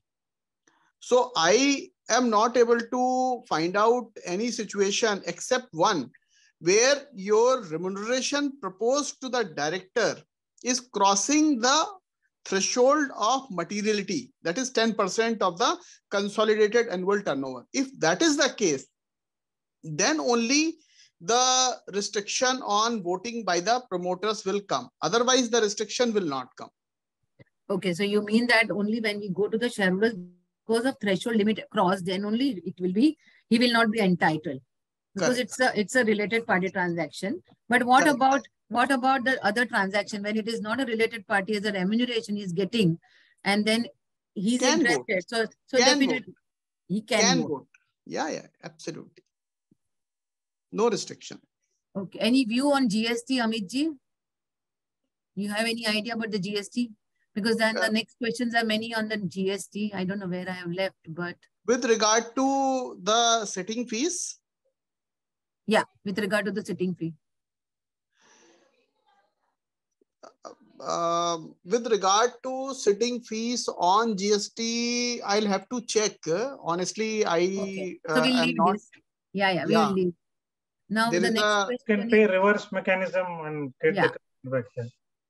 Yeah, I think GST is not our expert on this particular forum. So let's keep it outside. I thought if you have an immediate answer, let's get your views. The next question is coming from Bipin Shah. Please explain provision of appointment of full-time director of age 70 and above by private limited company. I think my opinion is 70 years and above. If you have the opinion, Amit ji, again your views here. Schedule 5 to be applicable for a private limited company. Schedule 5 part 1. If applicable, then more than 70 years, private limited company also need to go to the special resolution.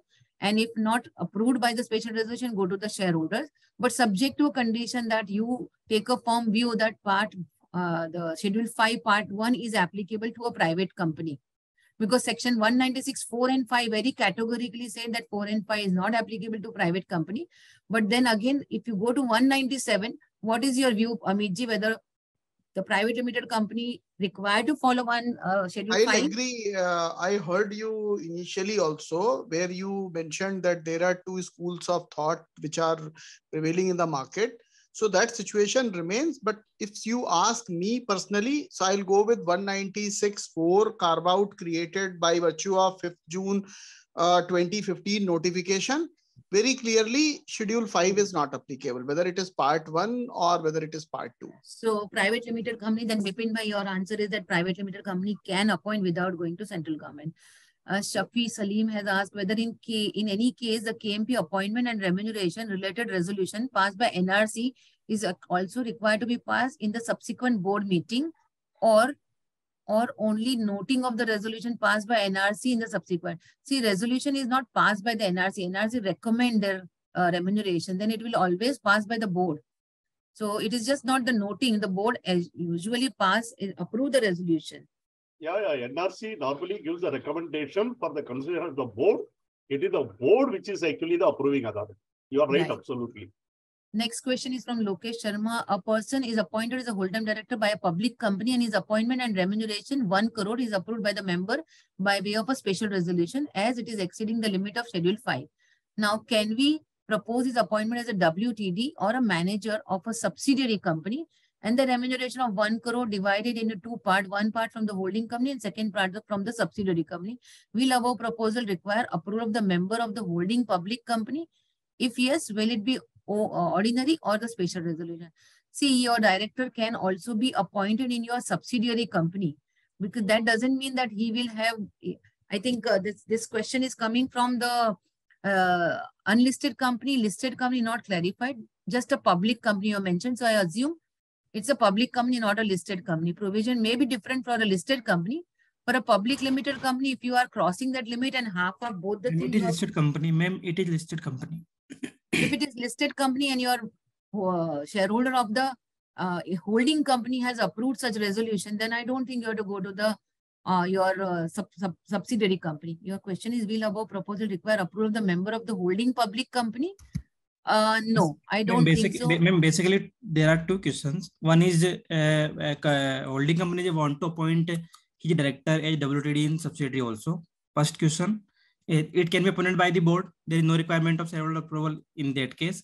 Second part is the remuneration that was payable to WTD of the listed company is divided into two parts. One part will be paid from the holding listed company and second part will be paid from subsidiary company.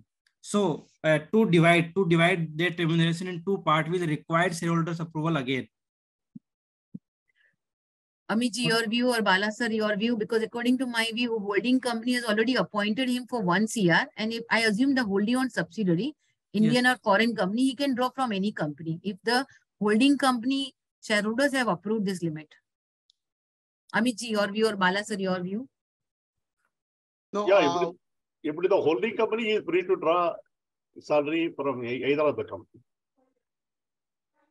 Amiji, I think his question is little different. As I understand, is holding company has approved the payment of remuneration of ₹1 CR to one whole-time director. Now that person is proposed to be appointed as a whole-time director of a subsidiary company also, and part of remuneration is proposed to be paid from the subsidiary company. Correct. I understand that question. Yes. Now, if that is the case, so as far as the total remuneration is concerned, the overall remuneration what he can draw from both of the companies cannot exceed the limit that is in the company where he has the higher limit. Let's say holding company has the higher limit. So holding company limit will be applicable. Up to that maximum amount he can draw. Maybe it can be X amount in holding company and Y amount in the subsidiary company. That is from the remuneration perspective. Now his question is whether you will require the approval in the subsidiary company also. Obviously, the subsidiary company will also pass necessary resolution for the purpose of his appointment. You additionally are also required to see the provisions of section 203. where you have to see whether he is qualified to be appointed in the other entity or not. Because the exception and the carve out are two, that KMP of a holding company can become a KMP of a subsidiary.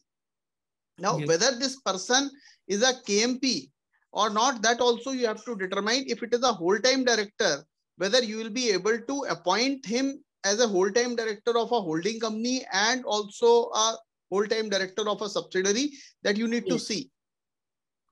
Yeah, I agree. I think, but the question he has put now is a person is appointed by a public limited company for 1 CR. So I assume, again, you don't have to go to the shareholders. Your last question was, will above proposal require again approval of the holding company? No, it is not. But yes, if it is exceeding the limit, assuming your holding company, he can draw maximum limit of X number. And as rightly said by Amit ji, subsidiary company, he will get X minus something. So you will definitely allow him to draw maximum from one of the companies. So basically, ma'am, I'm thinking this question from another perspective. That is change in terms and condition of the payment of remuneration. Basically, the shareholder had already approved the remuneration of 1 crore payable from the holding. So Lokesh, what generally happens when you go for shareholder approval, up to that maximum limit, you delegate that power to the board of director to do any revision upward or downward or change in the terms and condition, right? So there is no requirement, because if you don't want to cross the threshold of 1 crore, you want to say that part of this remuneration will be paid by the holding company and part will be paid now by the subsidiary company. It is well within the powers of the board. It will not trigger a fresh approval. Sir, another question. Schedule 5 has a section. Section, I think 5 is there. That required that any change, any approval for the schedule 5 will require approval of shareholder by ordinary resolution. No, but Lokesh, you have already approved the shareholders resolution in the holding company, parent company up to 1 crore. Now you can do a secondment of the managing director in your subsidiary company. Balance amount you can decide.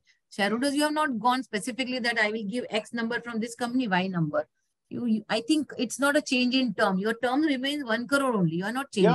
So long as the term remains 1 crore, within that, whatever the adjustment you want to do between the holding company and subsidiary company, it is well within the board.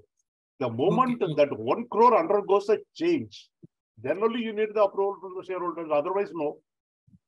So his interpretation is that if I change partially part from one company, part from another company, whether it will be considered as a change in term or not.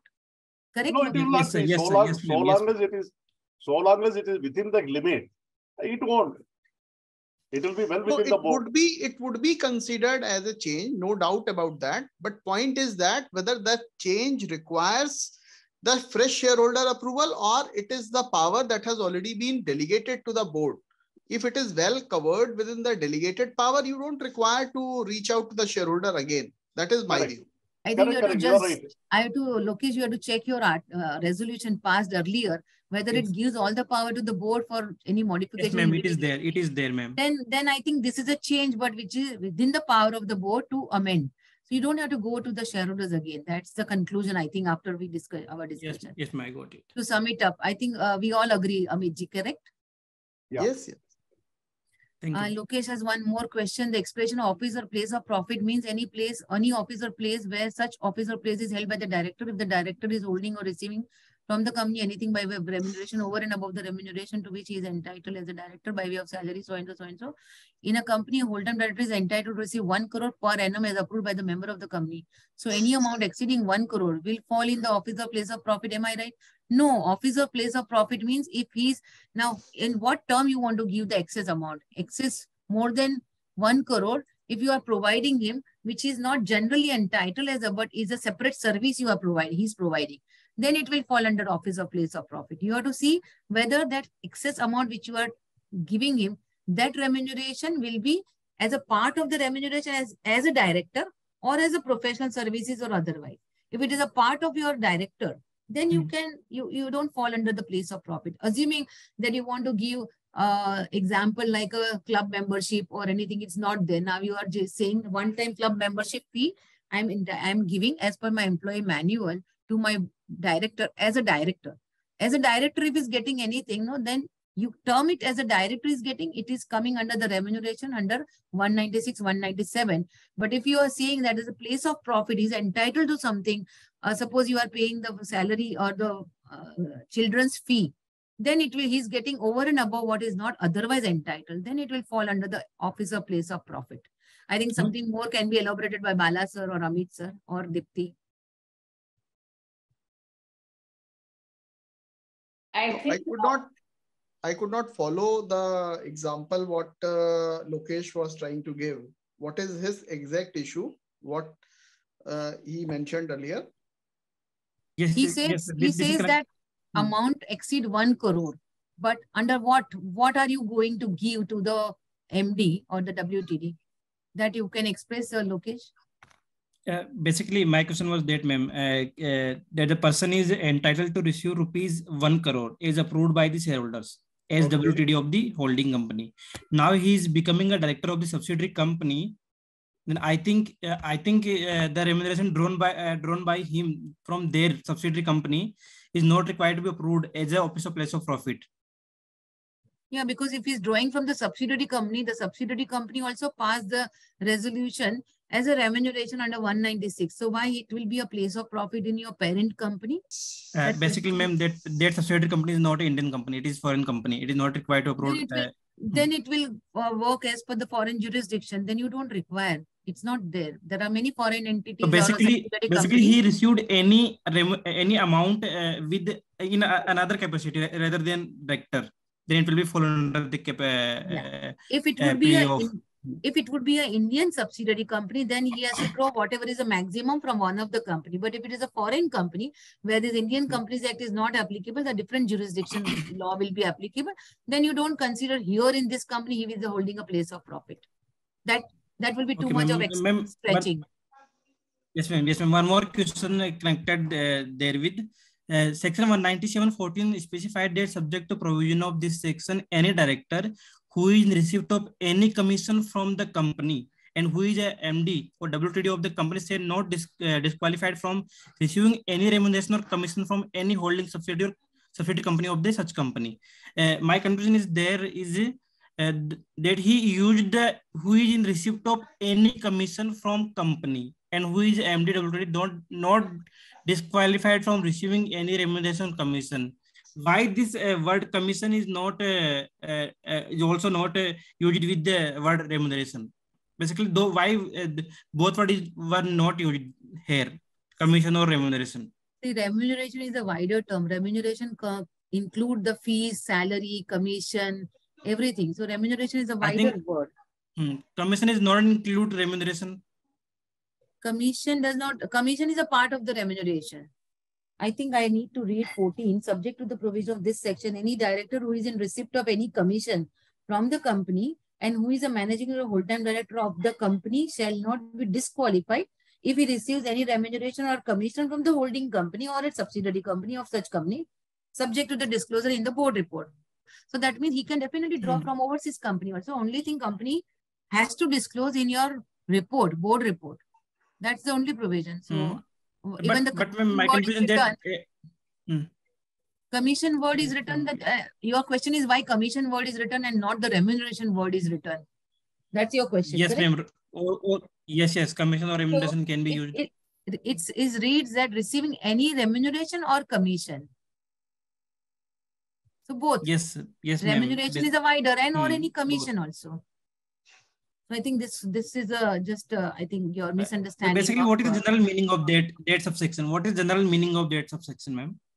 That means a person can draw any remuneration from the parent or the subsidiary company. Only thing the company has to disclose in the board report. He is not disqualified by drawing remuneration from the other company. Okay, ma'am. Thank you.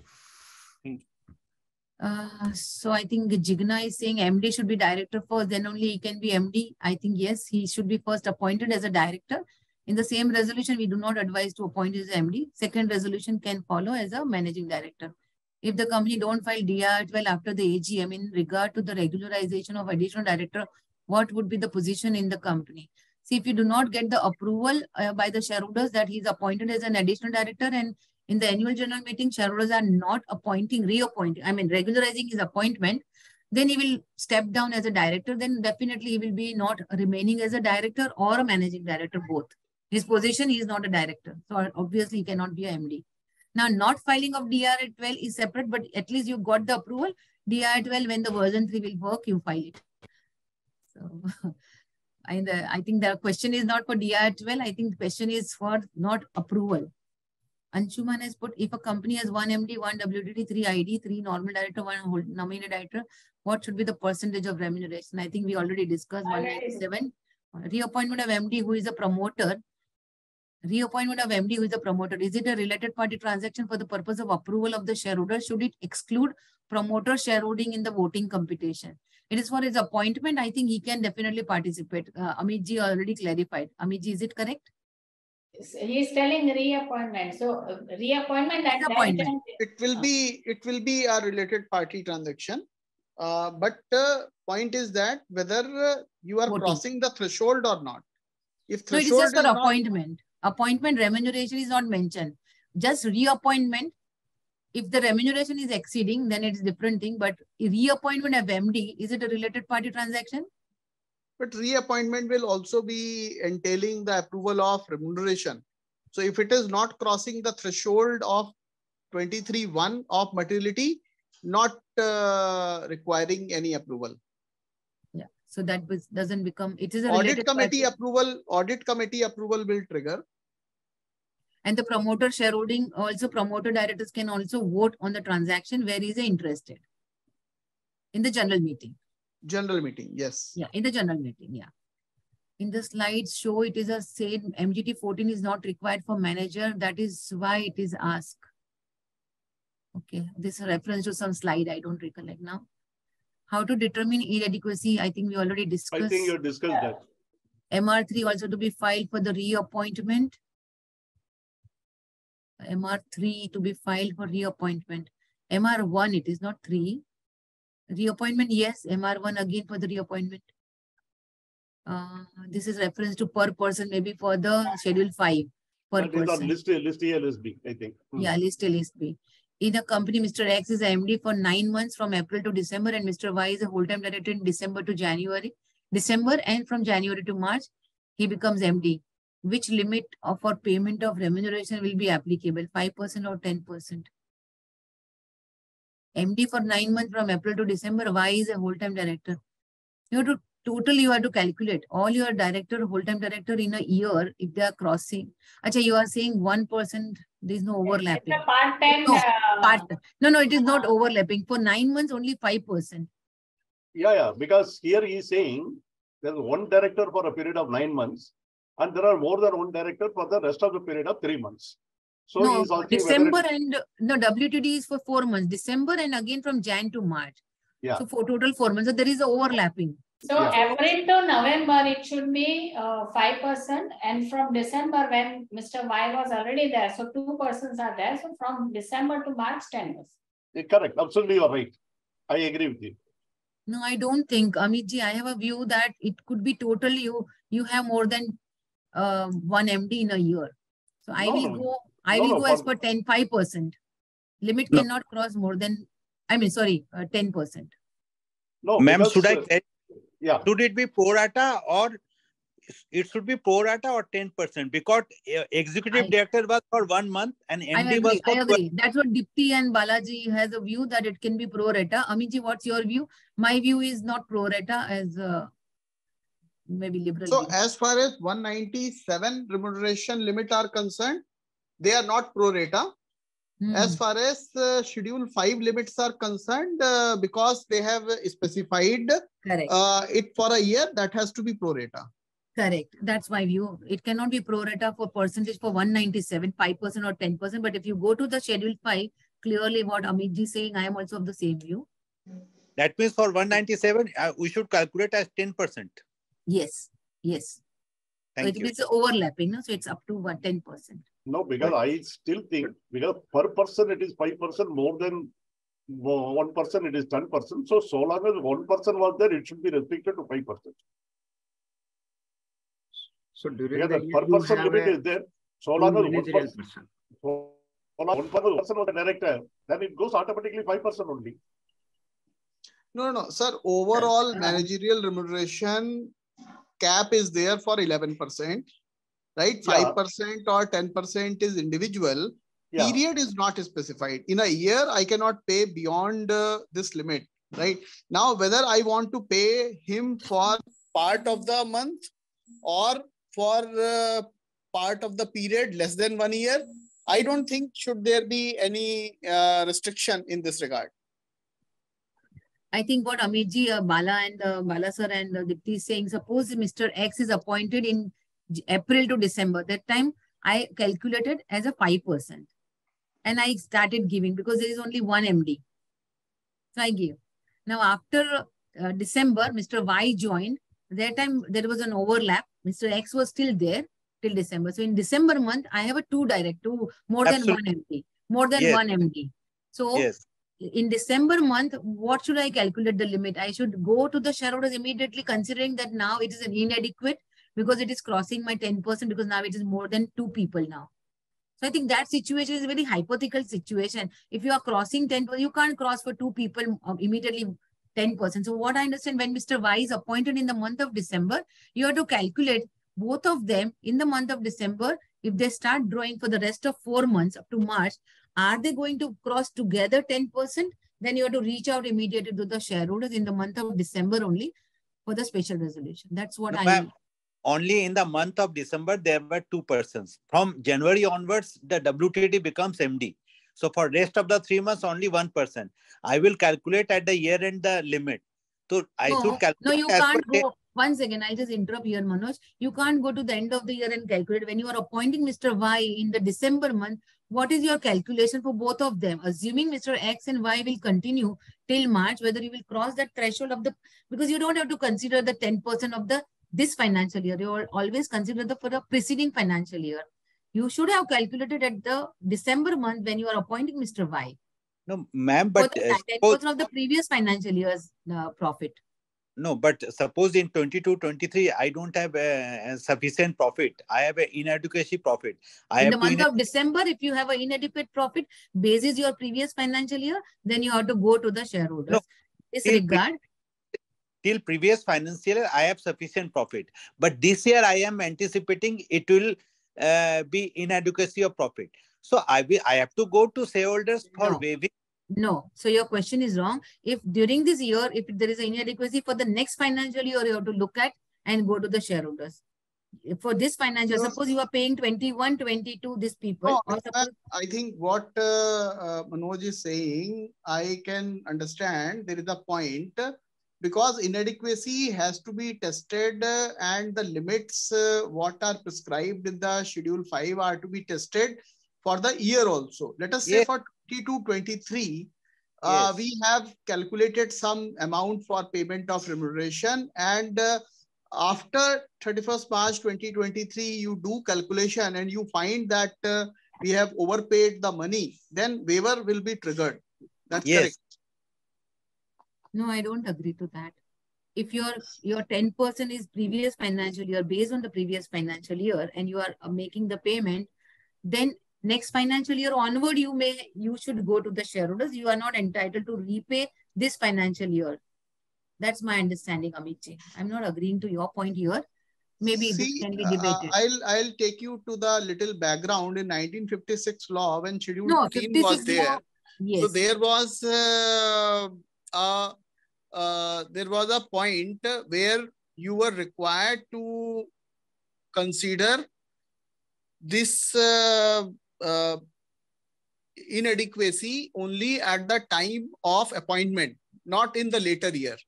I think that situation still continues. So there is a confusion in the professionals whether you have to do this testing of inadequacy and remuneration year-on-year basis, or you are done with just one at the time of appointment. So my view is that it has to be done year-on-year basis. Otherwise, you will never come to know whether I am paying excess remuneration or not. So I am will not come. So my view is that year-on-year basis also, you have to see whether you have paid excess money or not. I agree, year on year we have to see, but that doesn't mean you have to recover excess payment, because my calculation of 10% is a preceding financial year. If I am within the limit, then for the next year I have to go back, but for the previous year, I can't ask him to repay. I think that's the law is very clear, but it can be debated later. Sorry to interrupt, ma'am, but when we calculate the commission limit of NED, we have to see the limit of this year profit only. We see this year profit. Suppose in this year, that is your term. You are seeing that this year performance base, I have to see this year's profit. But when you are paying and calculating, that time you have to do the preceding financial year as per 197 calculation. Payment of commission is always performance linked. So what they have performed during the financial year, that I agree. I think we'll park this question here. Unless there is more debate from Mr. Bala, and I think Amit ji gave his opinion, I gave my view. Bala sir, what's your and Dipti's? No, I also think, see, at the time of the appointment, what you are saying is correct. As per the last audited balance sheet, we calculate and we actually appoint him. But during the year, the situation is actually different, because what we presume is, we presume that it is going to be a profit-making company. But unfortunately, the profit-making company turns out to be inadequacy or loss-making company during the year. I think that need to be watched actually, because, you know, if you compute the financial statement, the percentage is as calculated with the reference to the current year profit only it is calculated. So probably at the end of the year, even before the audit is completed, based on the unaudited balance sheet, we need to take up the approval from the shareholder. Only one thing, I think we can close. 197 says the percentage for that financial year. Yeah. So leave it that. And I think we have to close Amita at 1:30. You have still 12 questions to answer. So we have to rush now. We'll park it here and we'll go ahead. 1 minute, ma'am. So I also agree with Amit ji and Balaji that one has to be watchful. It cannot be out of your capital, out of the public money, or default there. You cannot give out of the loss. But that is for the future financial year, and you have to go as a wisdom says that you have to reach out. But still, if you are within the 10% of the preceding financial year, you can't ask the member, I mean the MD, to recover the money. When Amiti said recover, when Amiti said recover the balance, there I have a difference. Not recover. Approval is required. Even in the rest time with Amiti that saying that yes, it is. You have to be watchful. No, recovery. When I am saying if it is not waived, then it will be recovered. If it is waived by the shareholder, then it is not recovered. But ultimately, the limits are to be checked for that very financial year. Yeah. It cannot be pegged on the threshold of the previous financial year. That is only for the purpose of giving disclosure in the appointment. That's it. In the shareholder resolution, you are calculating limits based on the previous financial year because you don't have a next year data.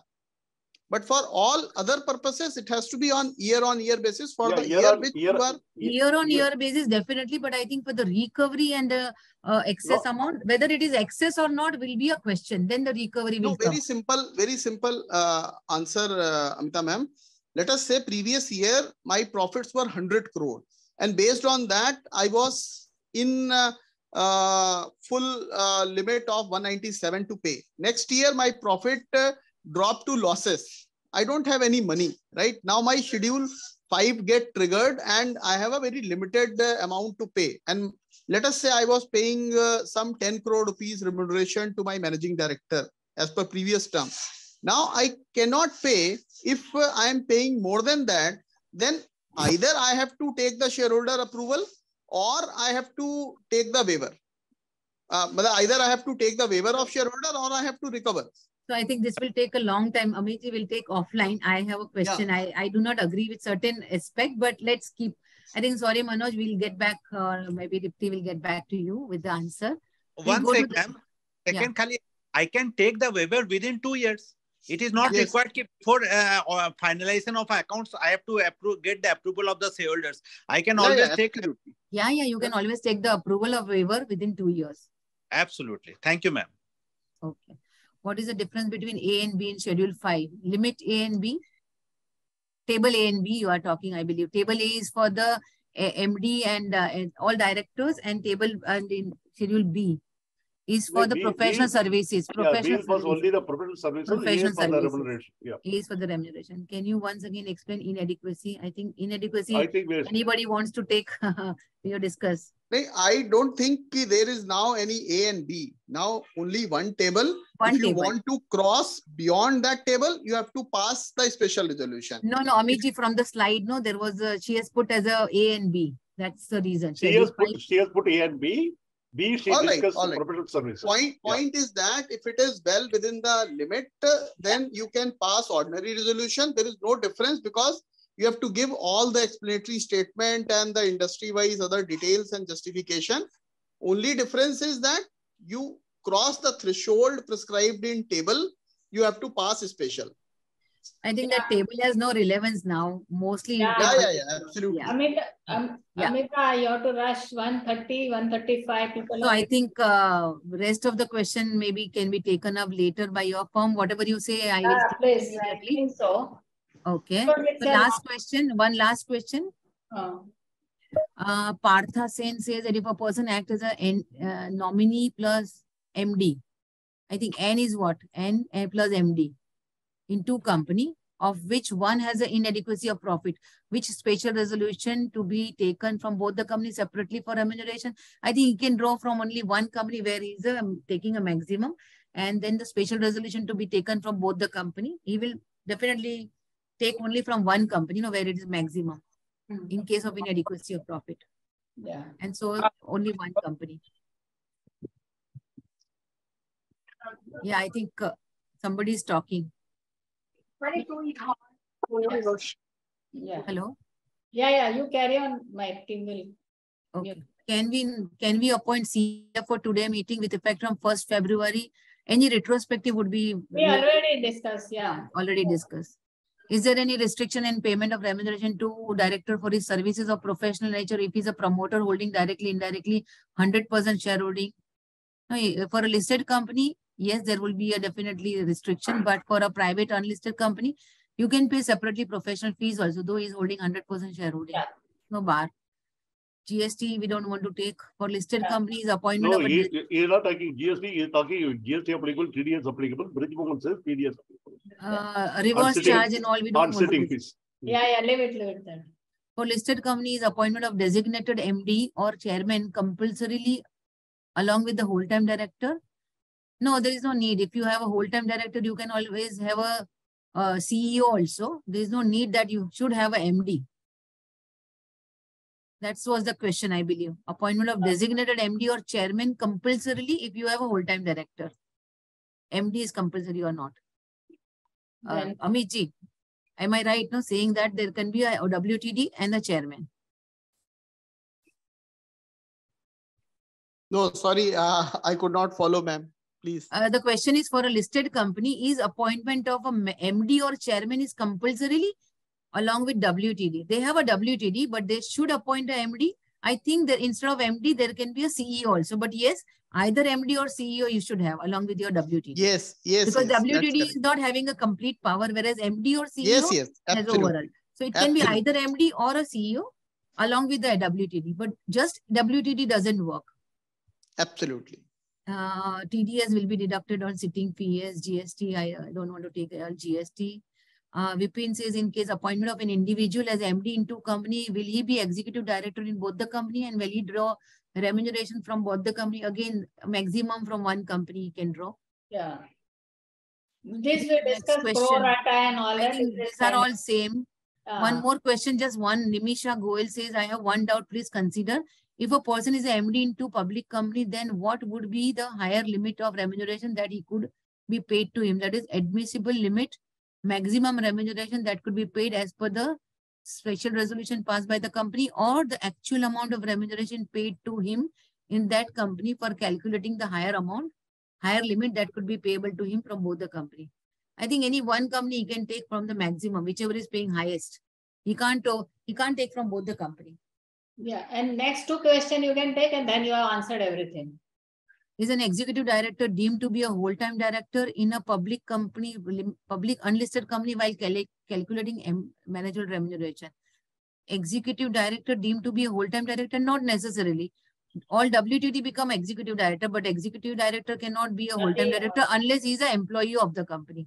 He's just executive role. He may not be a whole-time employee of the company. WTD must be a whole-time employee. The last question, can CS for a company be a CFO for an associate company? I think yes, there is no bar. Only thing you have to see like section 203 as Amit ji has pointed out. Yes, I think you answered. The last question, Atul Kedia says waiver approval has to be taken from the shareholders. I think it is a statement, not the statement. answer. That's right. You answered. So I think yes, waiver approval. So well done, Amita, within timeline. With a fast. We have exceeded some timeline, and I think this one question will remain, which I will debate with Amit ji separately. Amit ji, be prepared. Let's have a call whenever your time permits, and we'll get back to Manoj and Mehta and Mehta on that. Okay. Thanks, Amita. Thanks a lot. Amit also, at last you joined, but doing fast course. So thanks for that. As usual, Mr. Bala. Amit ji, I thank you. Really appreciate whenever you join. I always take an opportunity to get your views. He is into research and he is academically so sound. I always get inspired by him. So pleasure to connect soon, Amit ji. Thank you very much. Thanks, Mr. Bala. Thanks, everyone. Thank you. Thanks, and we'll meet next Saturday. Thanks, everyone. Thank you. I must say, actually, the session was really, very useful. And the time itself shows that we are at almost 1:35, although we scheduled to be at 1 o'clock or something like that. That shows the interest of the people. That shows the importance of the topic. I think we keep on discussing on it. More to discuss will be there. Even at this point of time, I can say 80 people are there. This is a great thing. Thanks a lot. I thought thanks this a lot, topic Amita, is for your valuable inputs. Thanks a lot. It's a good one second I'll take. I thought this question answer must be so easy and simple, but I think question answer was very interesting. Then the presentation set the tone for the meeting, but I think we picked up later after the presentation. No, so that we is why I out thought actually 15 minutes more. My apology for that. Yeah. No, we always stretch up to 1:30. So I then was hammering you. Okay. Thanks, Maleeha, for presentation. And yes, Amita, as rightly said, we always give presentation to set the tone, and then it becomes too interactive and it takes it to end. Thanks a lot. Maleeha. Thanks everyone for your participation. Thank you. Thanks, Maleeha. You nicely presented. Very lucid language, and your flow was also good. Thanks to you also. Thank you. Bye-bye.